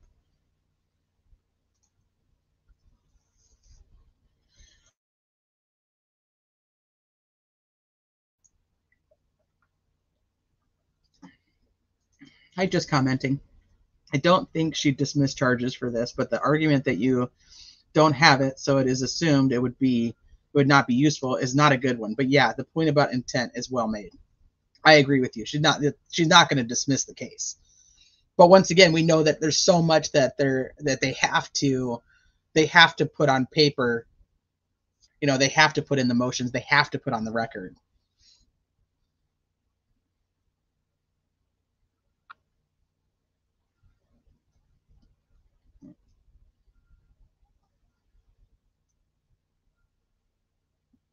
We found Richard Allen's original tip in the sofa cushions. That's not enough. If. Liam, I don't know what point you're talking about though. If. Here, like if evidence is materially exculpable if it possesses an exculpatory value that was apparent before the evidence was destroyed. Is that what you mean? Hi, Kaleidohope. Why is evidence being destroyed before the fruition of a case on any circumstances? Well, I'm not of the opinion that I think they did it on purpose. I really am not.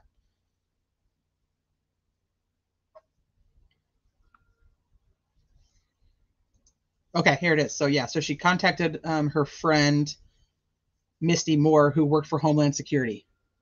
Thank you. I was thinking that was what the friend worked for. She's saying Nick said if there are other actors, not that there are. Oh, okay. Oh, there she is right there. Nick said if there are other actors, not that there were other actors. But he's still saying that there's a potential for that. So he knows that all these people that they were looking at as persons of interest could be, to go with your if. I'm not in disagreement that that's what he said, but I'm just saying, still comes down to the same thing.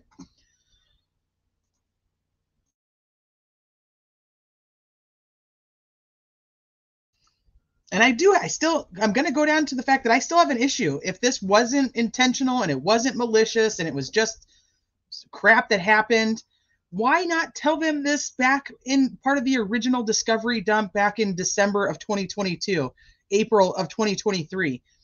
Why didn't that just come out? Like, hey, here's the list of the interviews that were recorded over.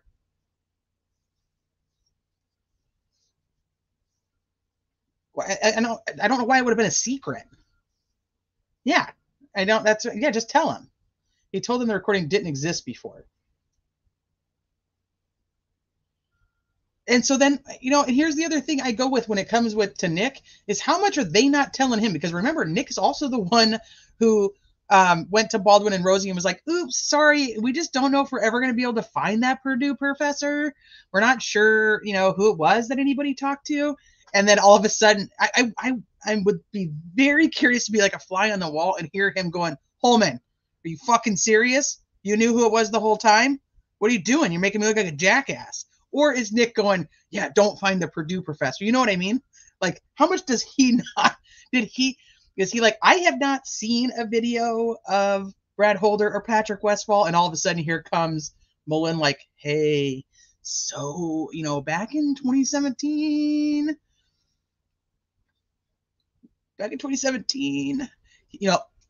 Mullen was the chief of police in Delphi. So he's an investigator now for the prosecutor's office, but he was the chief of police.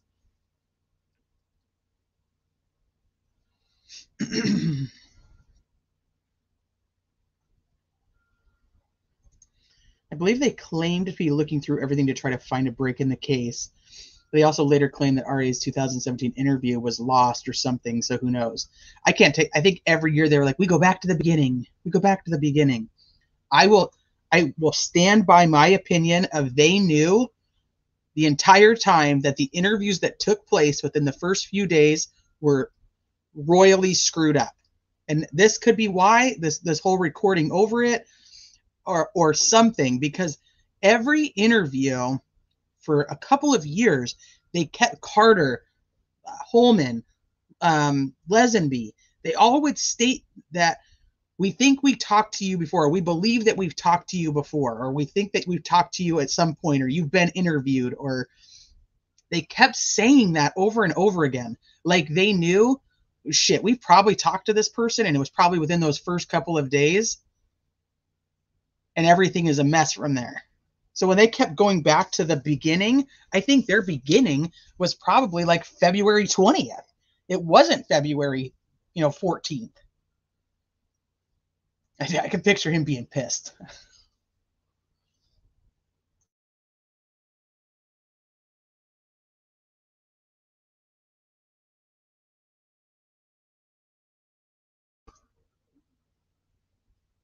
Does Shane Evans want to be the judge so he can preside over the case? I think Shane Evans just put his name what do they say? Put your name in the ring, put your name in the hat, whatever it is. In order for people to know that he's interested in furthering his career. He's not stopping where he's at. He's a politician. Let's be real. He's a politician. Being a judge would be his next step. Nick knew he hadn't seen any evidence for himself and that he had to take Liggett's word for shit when he filed the charges. It would be hard for him to act like he was snookered now. Oh, right. Now it's too late. But I'm saying back then, it just by now they had enough time to interview and test every guy in Delphi. Yeah, and they were getting pretty adamant that the person was local. At first, they weren't sure. RA has nothing they would be able to hold him on, so they charged him. RA, hold on. RA has nothing they would be able to hold him on, so they charged him. I don't know what do you mean they charged, I don't know if I'm reading that right. They charged him because of the bullet.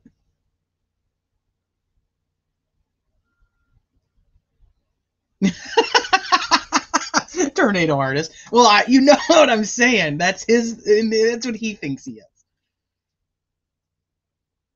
He's a prosecutor. He's at the prosecutor's office. He's running for judge up against Diener.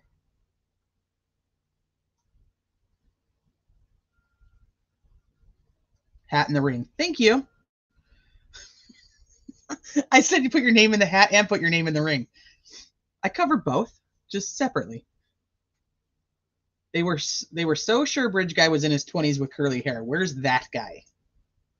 Where's that guy? Well, magic hands, put them together, and then there he'll be. Well, we know that Cheyenne was there after the fact. She got there at the time that the girls would have actually already crossed the creek, if they had crossed the creek, I guess I should say. And she didn't hear anything. She went and told them that she was there at the bridge that day, and they didn't go to her house for 2 weeks to talk to her. But that's probably good, because that's after the 20th. So her interview is probably still there.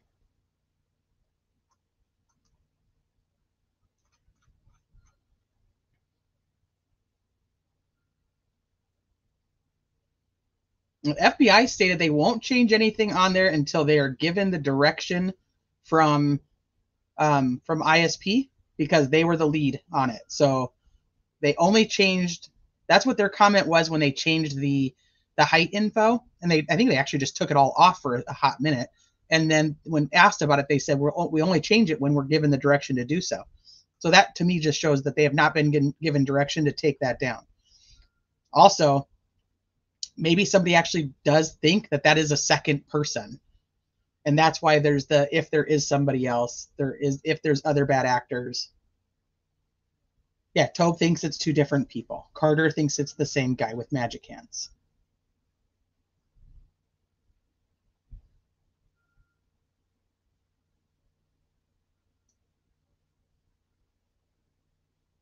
They did, but remember, they first insisted that Old Bridge Guy was the killer. Okay, let me get back over here. I think we're about done anyway. Give me 1 second.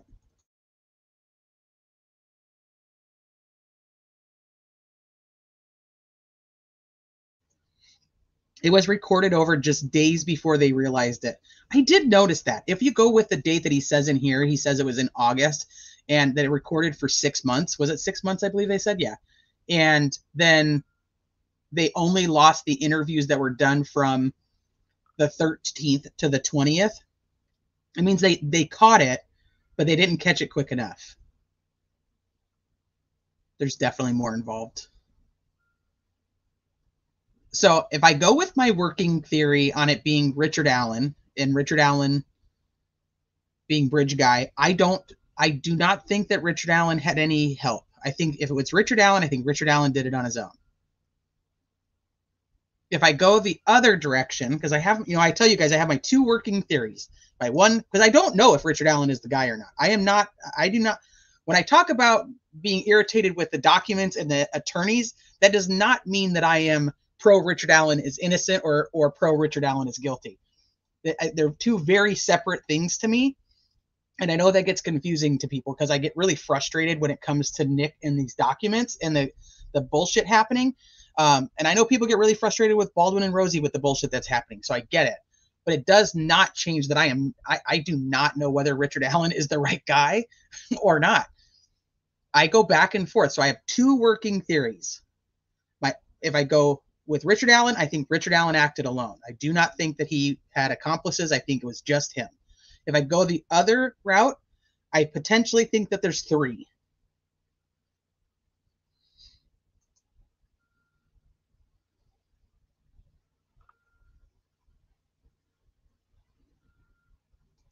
Ooh, you did? Confirming that it was not made by one person.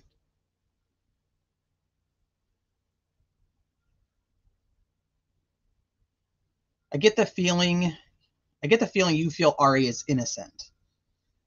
I don't mean to give you that feeling. Ari is innocent currently when it comes to the legal system.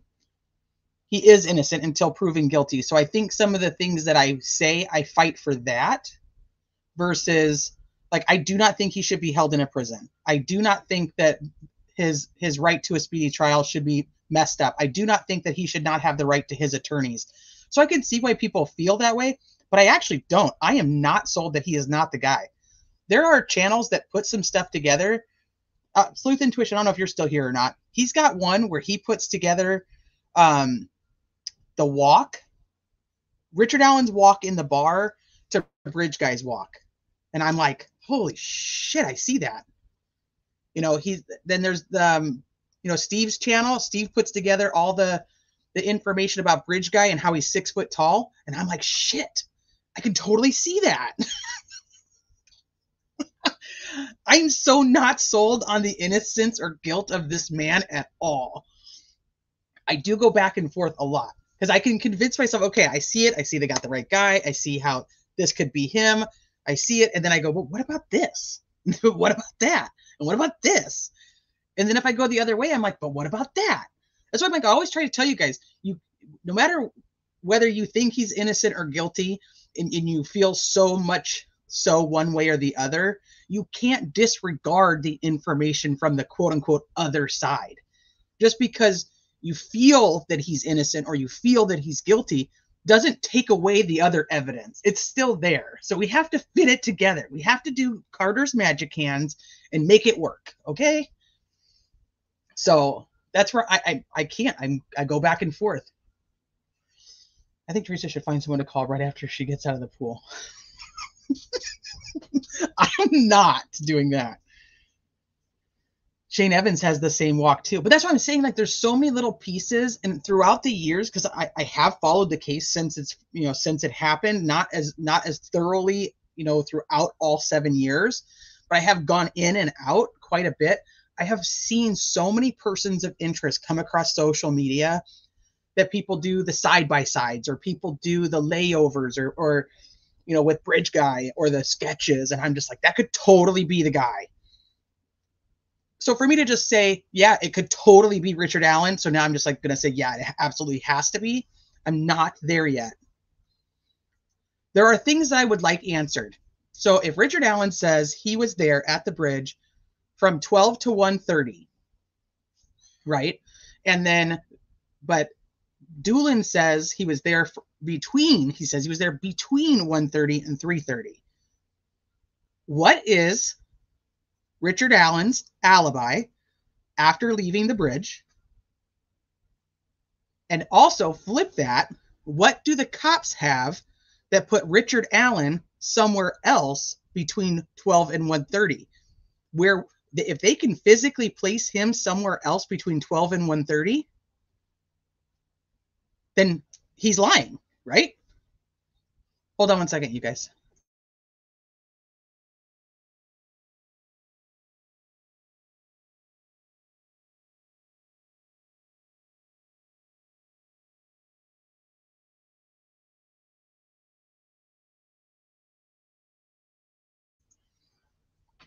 Okay, let me go back. Or what about Steve McDougal or whatever his name is? He's innocent. He technically is innocent until proven guilty, but I think he's the right guy.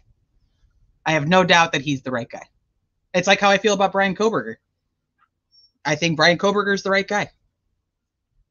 But he's technically innocent until proven guilty. And I will adamantly stand by the fact that I think Ann Taylor is an amazing attorney, and I am very thankful that Brian Koberger has her.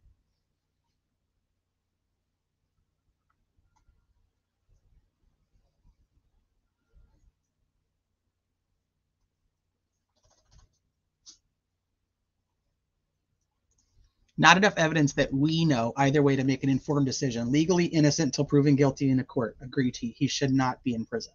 Yeah, I'm just kind of stuck with that stuff. And then I go, why do they care that why do they keep pushing for him to be in prison? Hi, 1960. Abby was killed to avenge Odin because her mother betrayed him by race mixing, and according to BH, PW has no problem killing race traitors.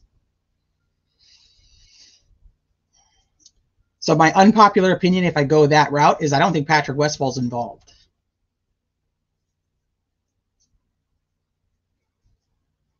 Frankly, everybody is Bridge Guy. I know. And everybody in Indiana wears those clothes, and everybody in Indiana looks like Bridge Guy. Like, it's just like, I mean, shit, people thought it was Mike Patty for the longest time. Right. I want to tell me that he was actually there from, I don't just tell me, but I'm saying that Doolin says he was there 1:30, between 1:30 and 3:30. That means he could have left at 1:45. That means I was there between those hours. Yes, I was, but I wasn't there the entire time. It's not the same as 1:30 to 3:30.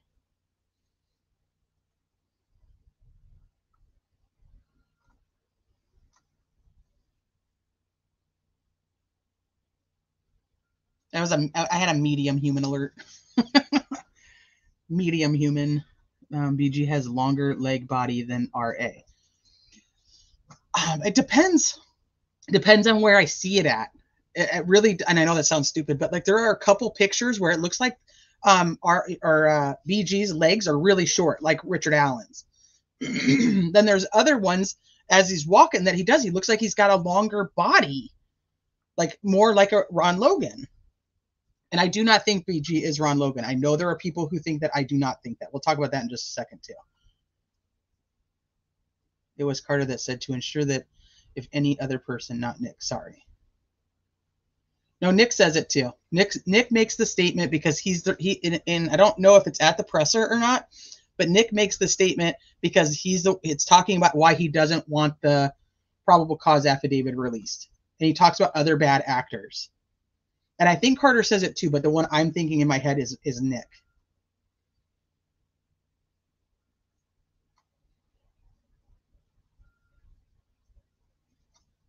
Okay. Oh man, I got way behind here. Okay, let me go back to this. Exculpatory evidence is a very narrow class. We already read that one, didn't we? Yep, Terry versus State. The exculpatory is defined as clearing or tending to clear from alleged fault or guilty excusing. Okay, we're still the same page. The state must preserve materially, saying these words together is really bothering me, materially exculpatory evidence, and the failure to do so deprives a defendant of due process regardless of whether the state acted in good faith or not. Okay, the state must preserve the exculpatory evidence, and the failure to do so deprives a defendant of due process regardless of whether the state acted in good faith or not. Am I reading that wrong, or does that show that he should have kept it?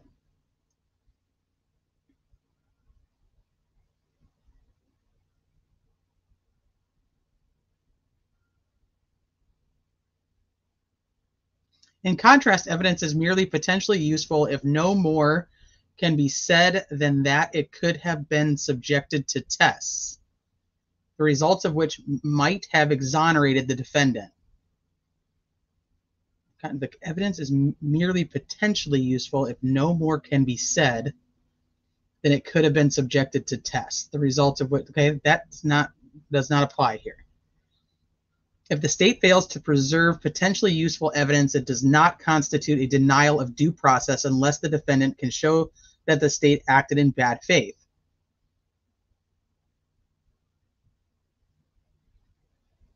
But if Indiana doesn't have a bad faith, then it doesn't matter.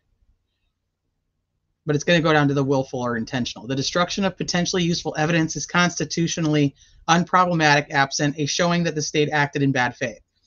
That step 2 is if the evidence is considered potentially useful, determining if the state destroyed the evidence in bad faith. And we're just repeating each other now. That in order to show bad faith, the defendant must show that the state failed to preserve the evidence pursuant to a conscious doing of wrong because of dishonest purpose or moral obliquity. Terry versus State. Bad faith requires a showing beyond simple bad judgment or negligence. It exists only if the defendant can show the state's failure to preserve the evidence was the conscious doing of wrong because of dishonest purpose or moral obliquity. Terry versus State.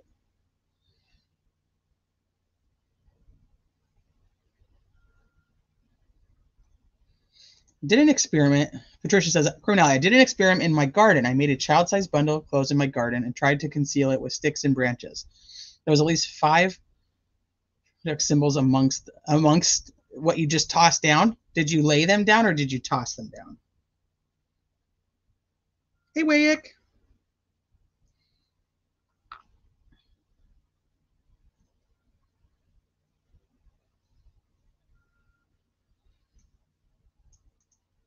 Somebody typed to Idaho Charlie that we're talking about the Crime Nation show. Here, I'll do it real quick.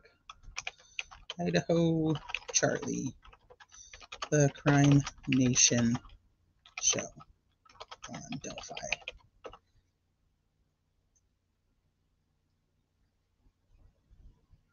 Why would we believe Westfall's statements on one of the prosecutor's YouTube accounts? I don't think that channel is a prosecutor's YouTube account. Just because that channel believes that Richard Allen's the right guy doesn't make him, and just because I potentially believe that he is doesn't make me prosecutor's channel, and because I possibly believe that he isn't doesn't make me a defense channel. So I don't want to do that either, because I'm telling you, people are like, oh man, she's being paid by the defense team, and I'm like, that would be really stupid, because I don't actually think that your guy is necessarily not the right guy.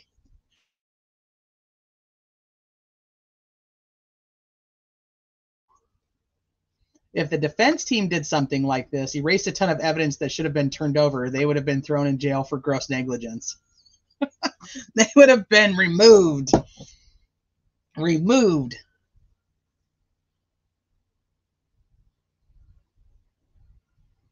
I do think that he is short enough that people would be like, he was unusually short.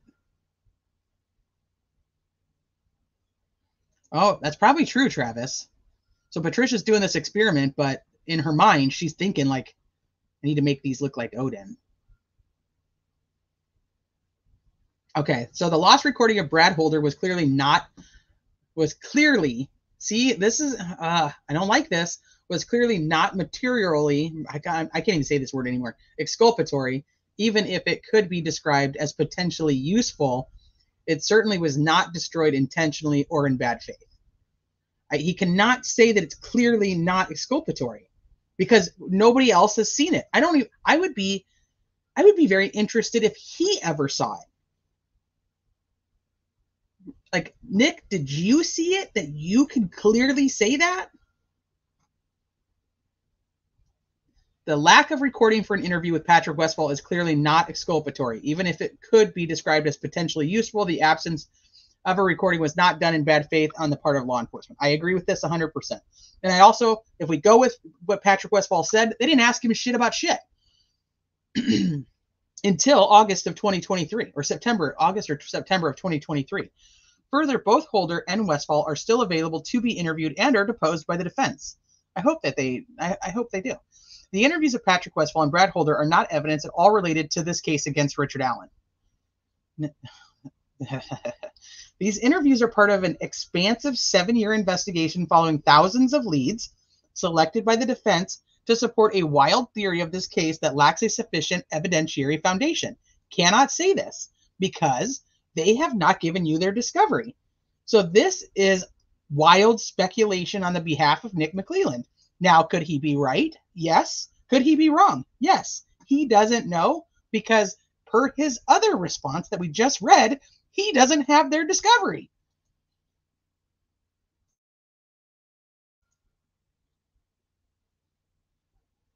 Wherefore, the state objects to the defendant's motion to dismiss for destruction of exculpatory evidence. Like I said, ultimately, this is all just the paper game because she's not going to dismiss it. This is denied. I mean, it's not that there's no reason to think she's going to dismiss the case over this.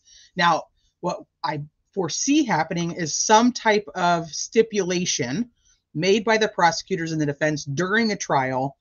Now, what that would be, I don't know. But that's how I see that.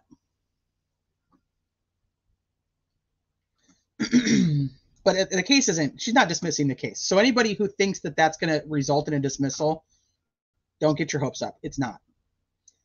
Okay, so this is the state's motion to compel discovery. Do I have that one? The court has, this is now from the judge. So these are her orders. Read it one more time? Sure. Paragraph 11. The lost recording of Brad Holder was clearly, are you making me read this because it's got the stupid combo word that I'm struggling with saying now? Was clearly not materially exculpatory, even if it could be described as potentially useful. It certainly was not destroyed intentionally or in bad faith. Clearly not materially exculpatory.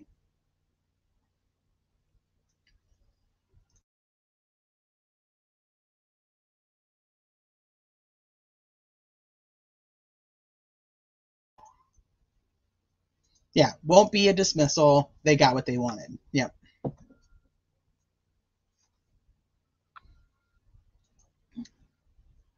The fact that they would be able to impeach Holder because he did lie. He does say that he never met Abby, and then turns around and says he did meet Abby. Now, would the jury care? Don't know.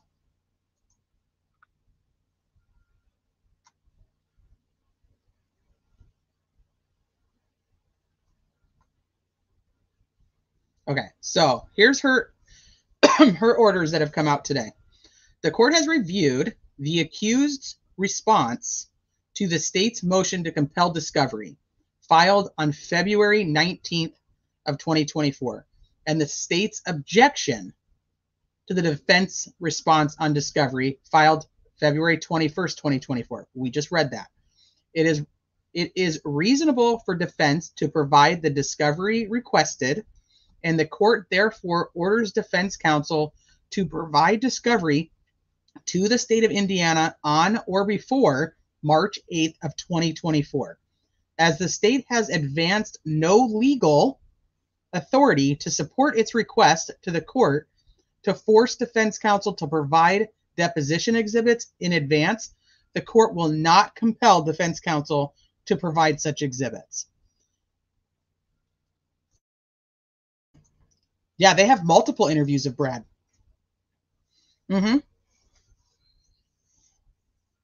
But the one from the beginning was the one that was deleted or recorded over, I don't know, however you want to word it.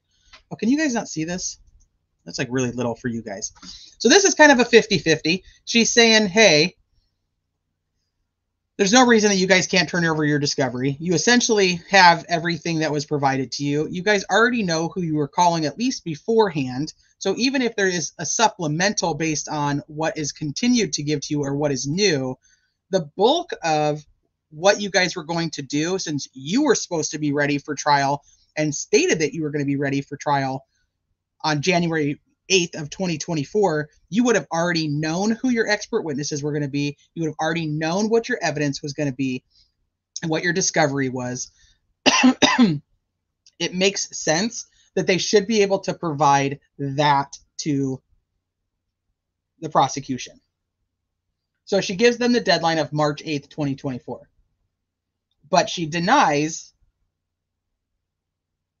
making them provide any of the exhibits that they're going to use in depositions, which, as she states clearly, there's no legal standing for her to make them do so.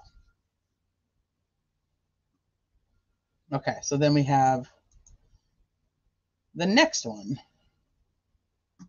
This one's kind of funny. Is it this one? Yeah, this is. So remember, Hennessy asked her if it'd be okay if he had his technology in the court with him.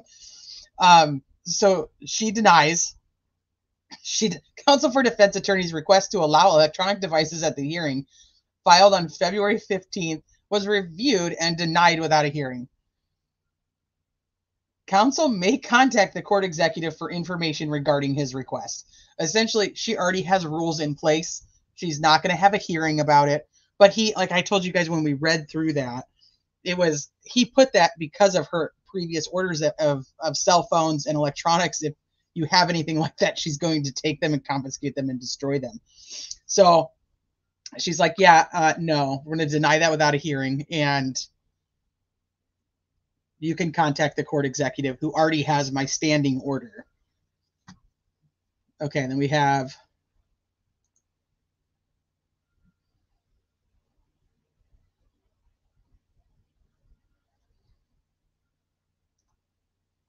this one. I think it's this one.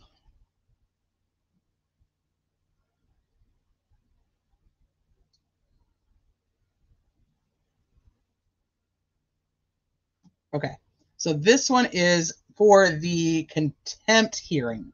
This is, they're both about discovery, but the other one that we just read was for trial. This one is for the contempt hearing.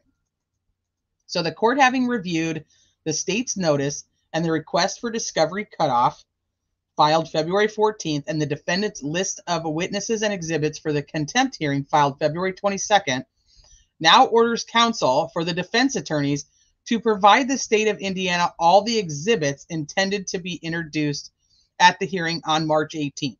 So I think I have it down here. Here is, she's talking about what we read earlier. Comes down to counsel, and this is their witnesses. The exhibits are these affidavits by these listed people. Witnesses and exhibits will be supplemented as they become known. So what this means is, here's what we have now. If we decide to call anybody else, or we decide to get an affidavit from somebody else, it'll be called supplemental discovery. So it's additional because it's new, and then they will hand it over to the prosecution as they get it. What she's saying here is, now you need to provide all those exhibits. I do not recall them having any attachment with the actual exhibit. So the affidavits that are listed by those people, or for those people, she's telling the defense team that you now have to turn them over to the prosecutor on or before March 7th. So if that's the exhibits that they're going to use, so all the exhibits intended to be introduced at the hearing on March 18th. So this is a discovery request for the contempt hearing. The other one is for Richard Allen's trial.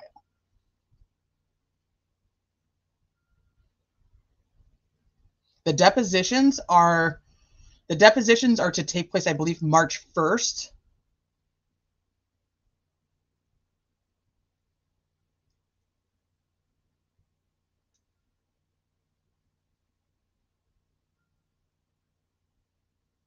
Yeah, so I don't think that's what they're saying over here, though, is that they'll give the state witnesses and exhibits will be supplemented as they become known.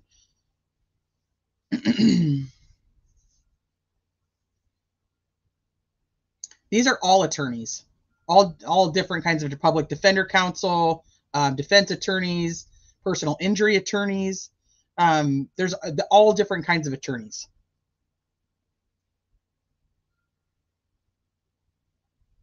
She is saying, no, you have to provide by March 7th. Where are the depositions?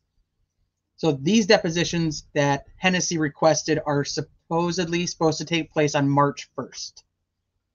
So they wouldn't have them yet to turn over. I think that's part of what the supplemental would be. Princess Megan Elsa.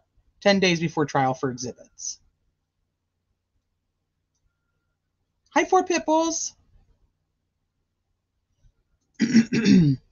So that's still outstanding. She did not rule on that. They have requested the transcript from the June 15th hearing, and they don't have that yet. What are we agreeing to disagree on? I want to agree to disagree. What are we agreeing to disagree on, Ivy? Every video of him I've seen of him with his guards, he looks OMG short. He's 5'5". I mean, that's an average height for a woman. He's very short for a man.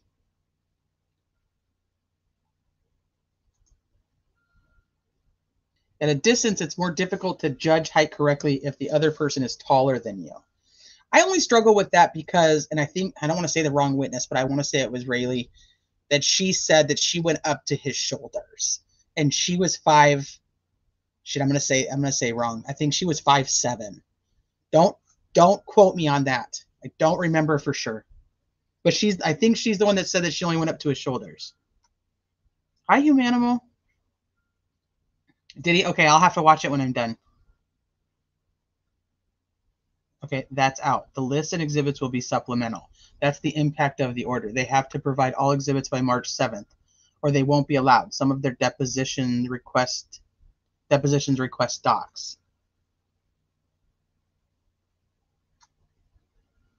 So you're saying that this order? Wait. Are you saying that this order says that she's telling Hennessy he can't do the depositions? Because I didn't take it like that. Is that what this is saying?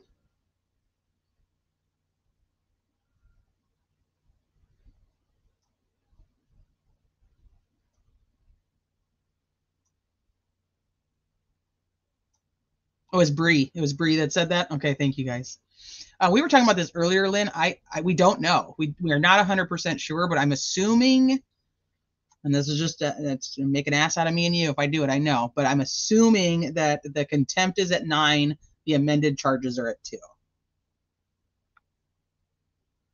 I'm a fan of Hennessy too. Travis calls him the lead pipe.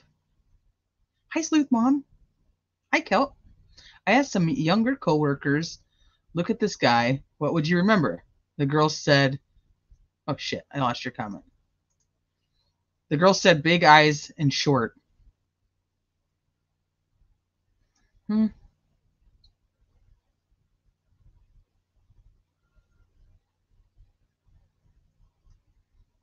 Where'd Travis go? Because Travis, I want to know if that's what you're telling me, because I didn't know that that's what this was. I didn't think that that's what this was. Ain't none of your business. I have at least one leg that is taller than this guy.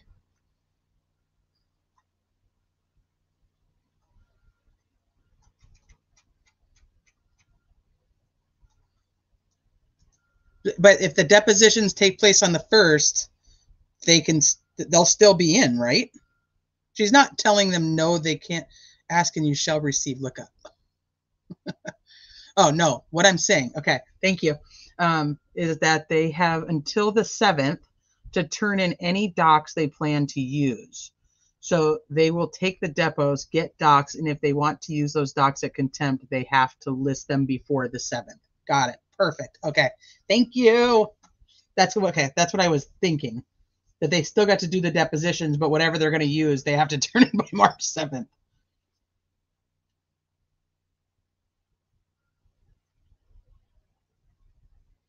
Okay. All right, and I think that gets us caught up on the docket for today. I think that's everything that went in.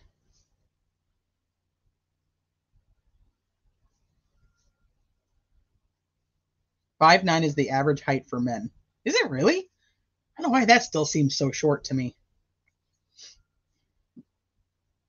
I guess my brothers are 6 foot and 6'1". My husband's 5'11". I was 5'6", but apparently I've gotten older and I'm shrinking because now I'm 5'5". Barely caught up, but yeah, we'll see what tomorrow brings.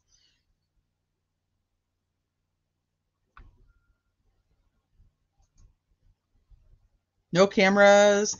Lynn, I was just saying, I can't believe that nobody's requested cameras, but she may have really put a kibosh on don't even think of ever asking me for cameras again, Court TV or any of you people, because the answer is going to be no. Because I don't know how nobody's actually put in a request for cameras on the 18th. Maybe they will wait. No, we're going to do that right now. Let's do that. So let's talk about... Let's get an idea in chat. Yes, no. Did you watch the Crime Nation documentary? Have you watched the Crime Nation documentary? Yes, no. If you haven't and you don't want any spoilers, this is probably a good time to step away.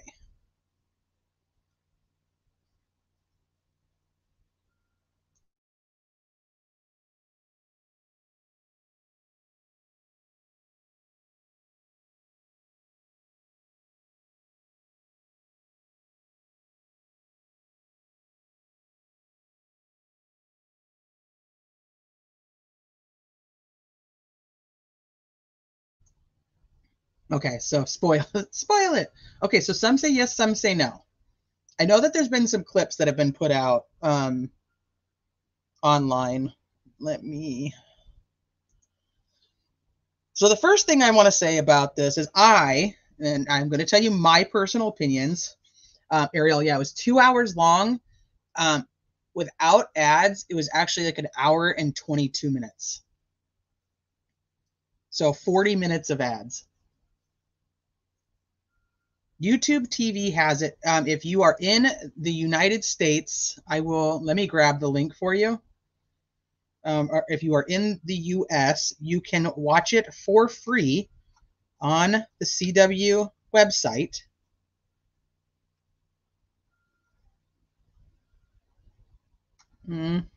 I'm going to try to find you guys the link. Maybe, maybe not.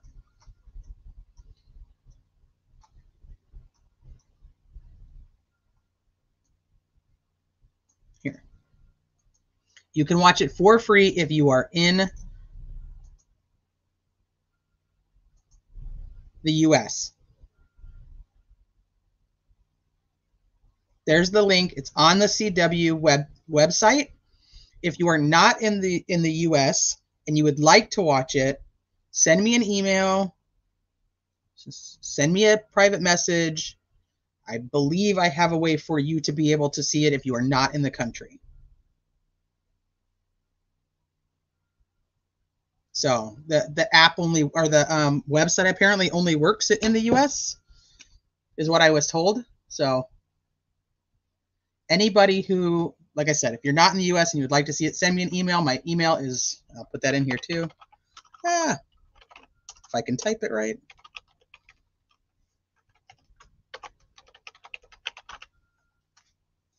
If you would like to watch it, I do believe I have a way that you can. Hey, Darren.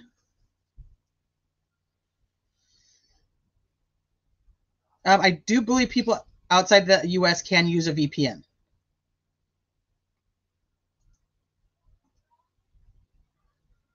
But if you don't have a VPN or you don't want to set one up, like I said, we can figure it out. We'll get it going. Let me see if I can get this to come up. So I first want to say my opinion on it. I thought it was very well done. I thought the way they put it together was very well done. I thought that the way that the story was told was very well done. I thought it was very respectful to the girls.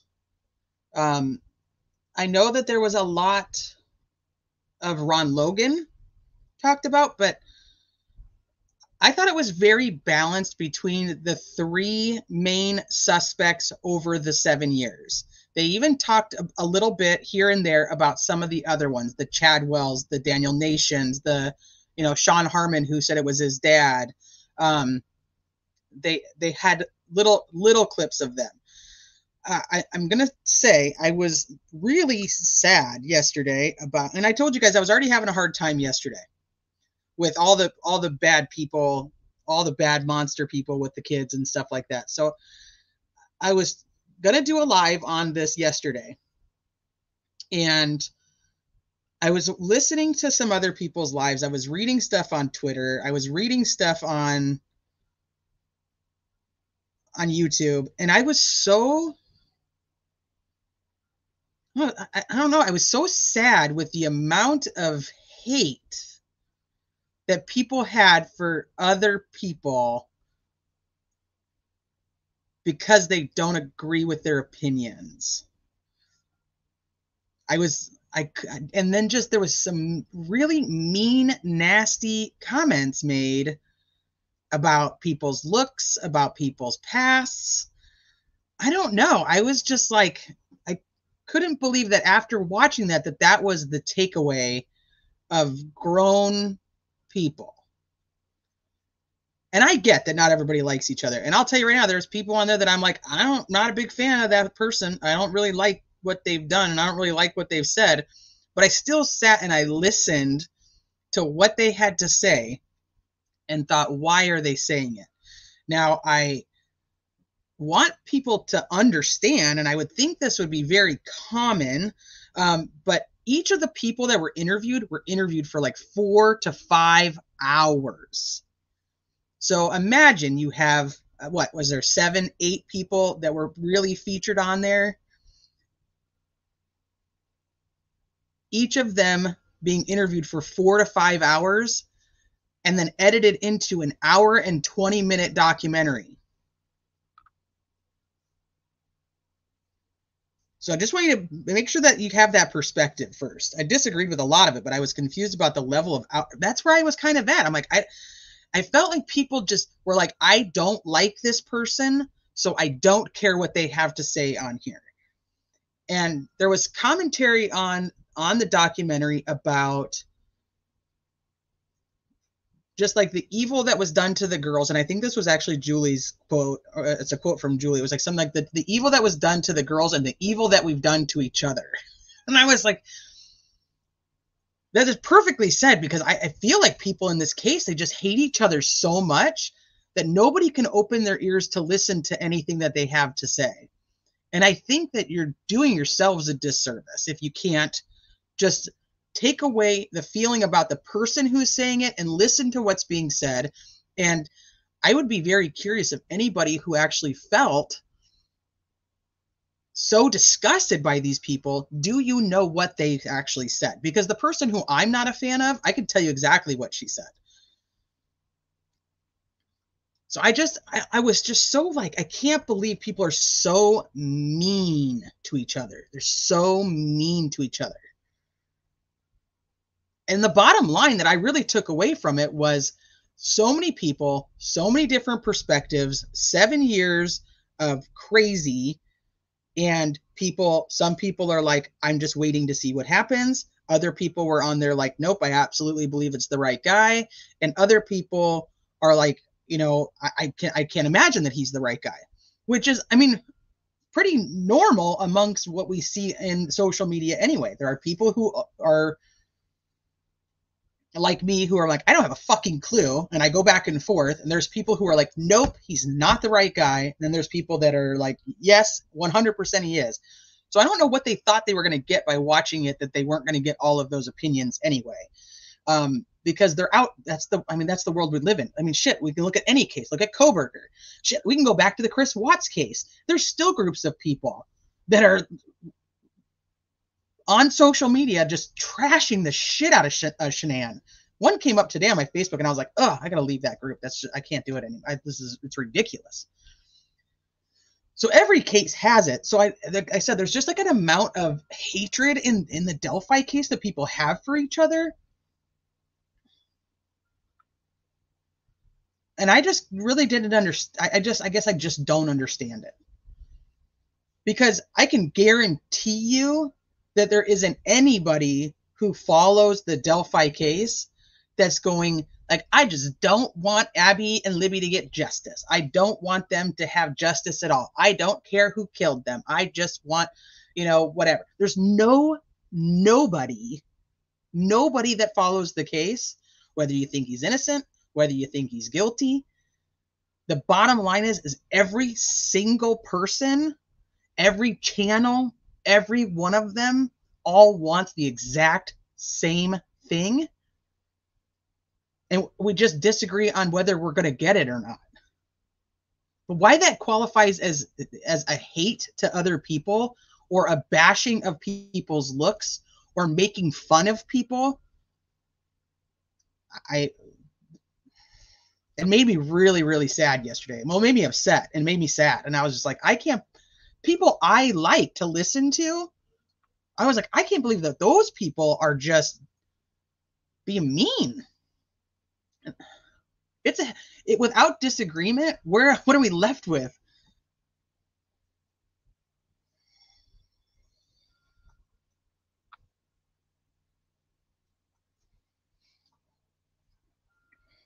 Yes, beautiful babies. Let's not forget, it doesn't take great malice to do great harm. An absence of empathy and understanding are yes. And I think there's just like, oh my gosh, I can't believe this person said this. And you guys know, like, I'm a huge believer in context. And when you think about the fact that there is 4 to 5 hours of each person talking, and this is what they chose, CW chose to take from it. No, not one of those people was like, I'm only going to say this one sentence to you, and that's the only sentence you're going to get to use. Do you know what I mean? Like, I think that we have to kind of know that. But once again, I thought it was done really well. So that's my commentary on the YouTuber side of it. I thought every single YouTuber, every single person, every single guest that was on there, I thought they did a respectful job of portraying their point of view. Even if I don't agree with their point of view, I thought they did a respectful job of portraying their point of view. And I thought that the CW did a good job of putting together a timeline of of Ron Logan and everything that happened at the beginning, and then Keegan Kline, which is pretty much everything that was happening in the middle, and then Richard Allen and everything that was happening at the end. Me and Joe made the documentary and we didn't even know it. I think that's awesome. And I know like Reno was in there, and because they took clips from different, news, they took clips from different YouTube channels. They had like Christina Randall, they had Stephanie Harlow. There was a clip of Marv when she did an interview with the news. So not all of them were like actual sit down interviews, but there was still a lot of people that we knew and we recognized that were put. Dr. Todd Grande was in there. People who've covered the case. But there was also, I think the biggest things, and I wish they had more of Max. I really wish they had more of Max.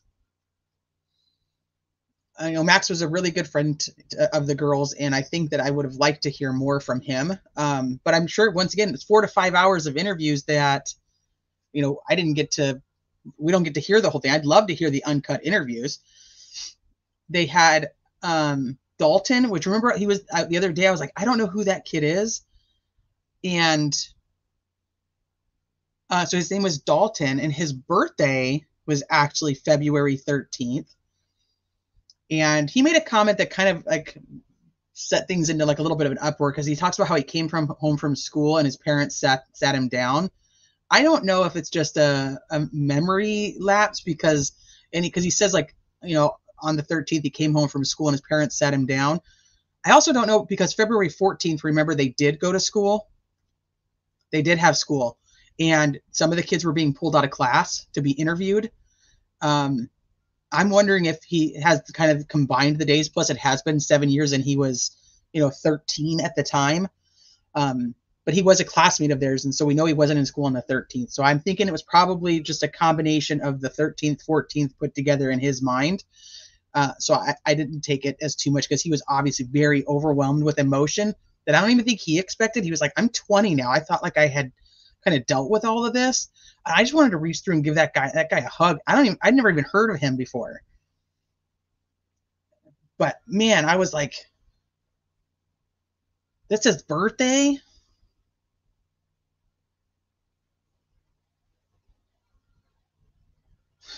Chicken. Yeah, I'm thinking it was the 14th, but man, he had me all up in my feelings. Because I was like, I can imagine that that's like how all the friends are. They're all like, we're 20 now, we're good, we've dealt with it, and then all of a sudden something comes up and you're hit with it all over again. I hope people don't give him shit. He said that him and his family moved away after sophomore year because he just wanted to get away from there, because he was reminded of it all the time. So they had those conversations, and like I said, when it comes to the YouTubers, I'm gonna take it or leave it, really, at this point. But there was a couple things that were said in here that I think are really important. This lady, this guy, like, people who weren't the key people in the interview, because someone's saying he's related to Allen, like Richard Allen. They're all fucking related. There's like 2,000 people in this town. They're all related. Half the witnesses are related to the Patties. That's why you think you find a connection in this case, and all of a sudden it's like, yeah, no, wrong, no connection. They just happen to live there.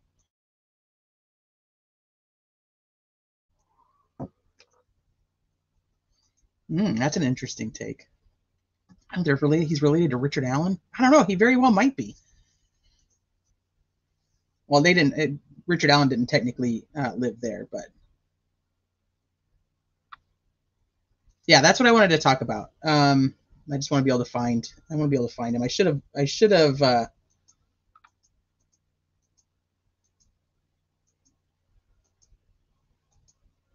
Gone into here and time stamped it, but I did not. So And Rick's name was like the commentator on the whole thing. He was, I mean, I think he had more spots than anybody. I had horses. And okay. Oh, they also talked to Ron Logan's girlfriend. She's another one that people are giving a lot of shit to. I don't know why. She's telling her life story from when she was in her 20s. She's not in her 20s anymore. So she's, I mean, I don't know why anybody's being mean to her. Here, I think this might. Oh, shit. I don't know. Oh, here it is. This guy. Yeah, leave her alone. Do I have an echo? Can you hear it or no?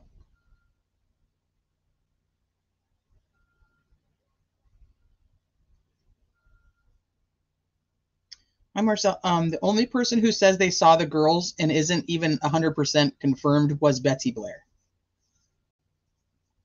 He's too tall. It's easy to prove BG's 5'4". Well, Todd, you say that, but then you have the other people who are out here saying it's easy to prove that BG's 6 foot. And if you look at the profile from the FBI, they say that BG's closer to 6 foot. So here's the thing is, I don't know. I don't know. And the fucking video is so distorted that I don't know if anybody can tell. I know that you think that, and I'm totally okay with you thinking that. Don't repeat it, though. Don't spam the chat with it, because then you'll end up getting the YouTube bots will come for you. The video did?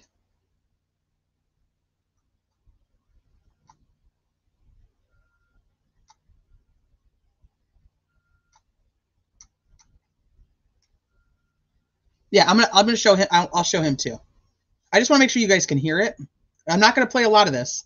Like I said, I gave you guys the link where you can go watch it for free, and also, if you are out of the country, I will happily help you out with being able to watch the whole thing. So, but I do not want to play all of it on here. A deer cam very high up in a tree. Oh, I did see that. But there is deer cams that were up there. I was wondering, I saw her video and I was wondering if there was any direction or location of that. That's where I'm at, gang. I'm just like, that's like saying that the guy has glasses, doesn't have glasses. He has a scarf on, he doesn't have a scarf on. He's got blue eyes, he doesn't have blue eyes. He's got red, gray, brown hair. I don't fucking know what the guy has. I'm going to tell you that right now. And that video, they didn't put out the original video. We don't know. We don't know what they did to the video. So I trust that that's what, certain people believe is that he's 5'4". Certain people believe that he's 6 foot. Or just, I don't know. Match that bullet to a 6-hour handgun found in Allen's home. Allen had told investigators that he never let anyone handle his gun, and he was the only one that had access to it. Now, this is good investigation here. This is a skilled interviewer not leaving an opening. They want to lock him into this gun. In addition to the SIG 40 caliber, other guns and knives were found in Allen's home. At this point, the circumstantial pieces are all fitting together. Knives are important here because in the search warrant affidavit, for the first time, it was officially revealed that their injuries were caused by a sharp object. Travis, is this the part that you wanted me to talk about, or is there a different part? Hi, Chris. How are you?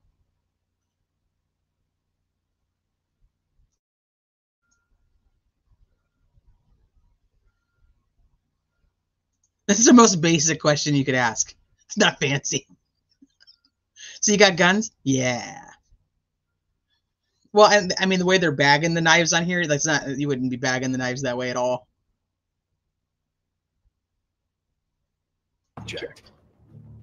There's no mention of DNA in the affidavit. This guy, right? Yeah, but I don't remember what part. So the bullet could be the best piece of forensic evidence that the state presents.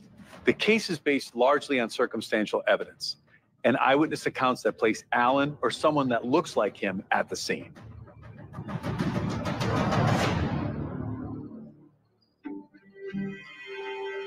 Podcasters are sleuthing and they are finding people from... And that's not the part. I really wish I had timestamped this for you guys. I'm sorry, I did not. There is the part that they talk about. She talks about it too. I think it might be right here.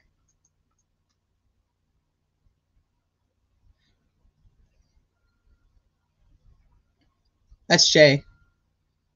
Right here. Let's see. I have seen cases fall apart based on false confessions.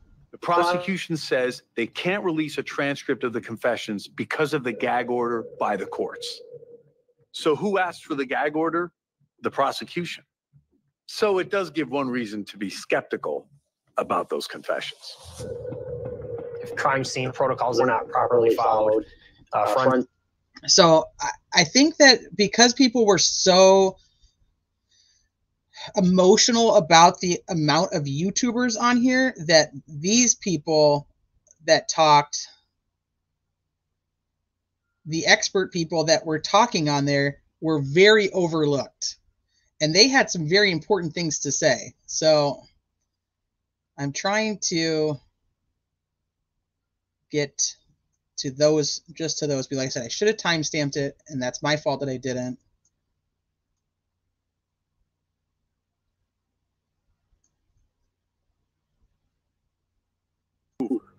The defense, bound by the gag order, through their motion, releases information to suppress and disqualify pieces of evidence.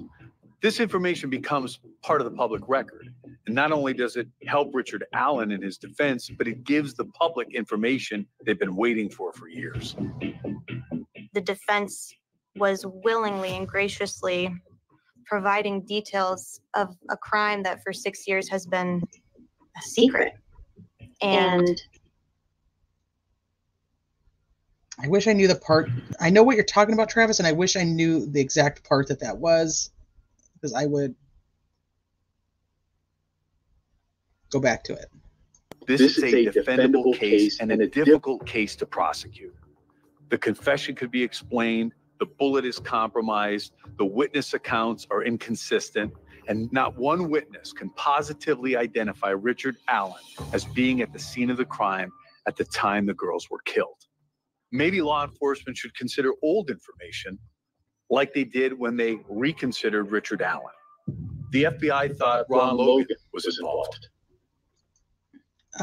Okay, so I just dropped the link in here again. Anybody that is in the United States can watch it at this link for free. It just has a lot of ads. If you are not in the United States and you want to watch the whole thing, shoot me an email, criminality187@gmail. I will get you a way to watch it. That guy is a major crimes murder prosecutor. Yeah, that's what I'm saying. So people were so paying attention to just the YouTubers or the other people on there that I think they didn't listen to what the actual experts that are on here are saying. When I look at the bridge guy,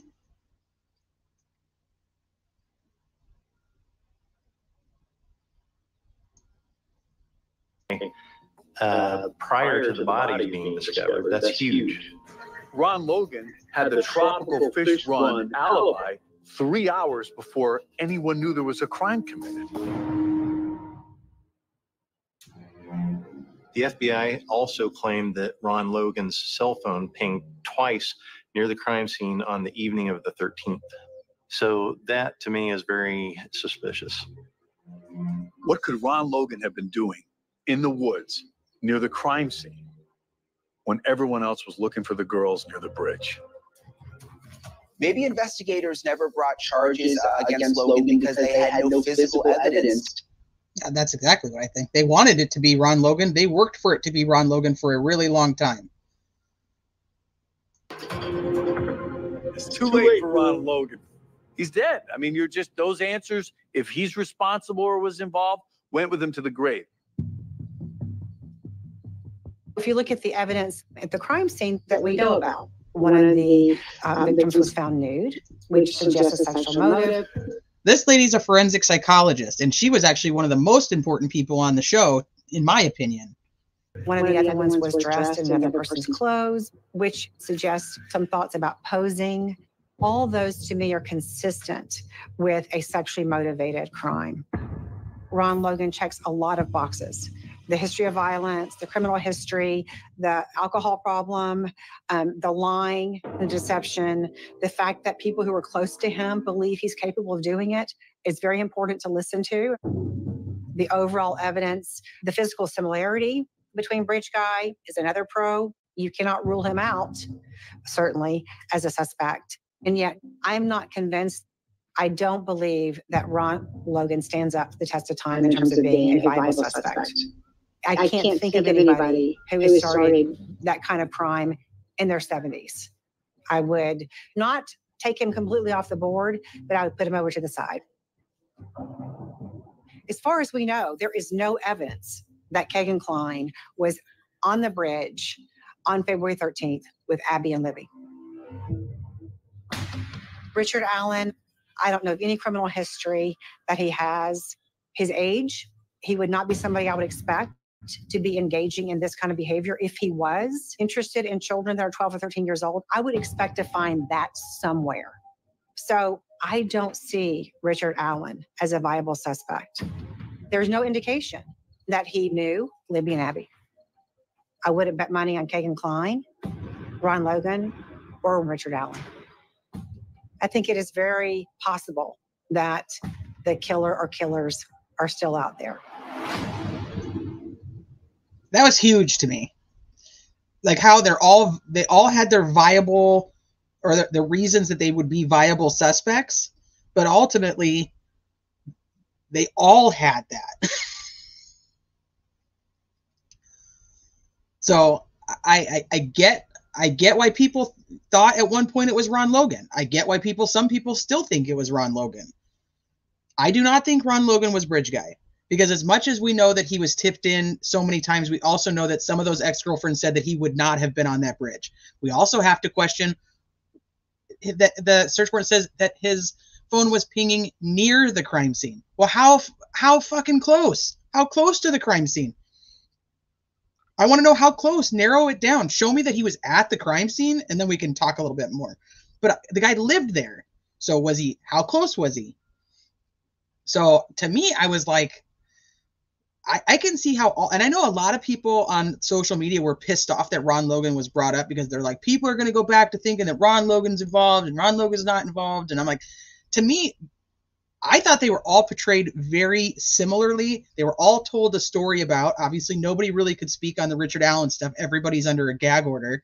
So you couldn't have anybody coming forward that really said anything about him. So they used a lot of the news interviews of people who knew him at some point.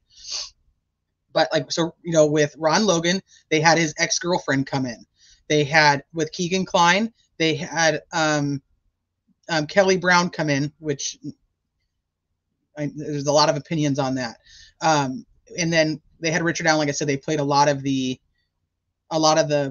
interviews with his old neighbors and things like the crime scene was on his property. I know, that's what I'm saying. Like, so just tell me how close he was.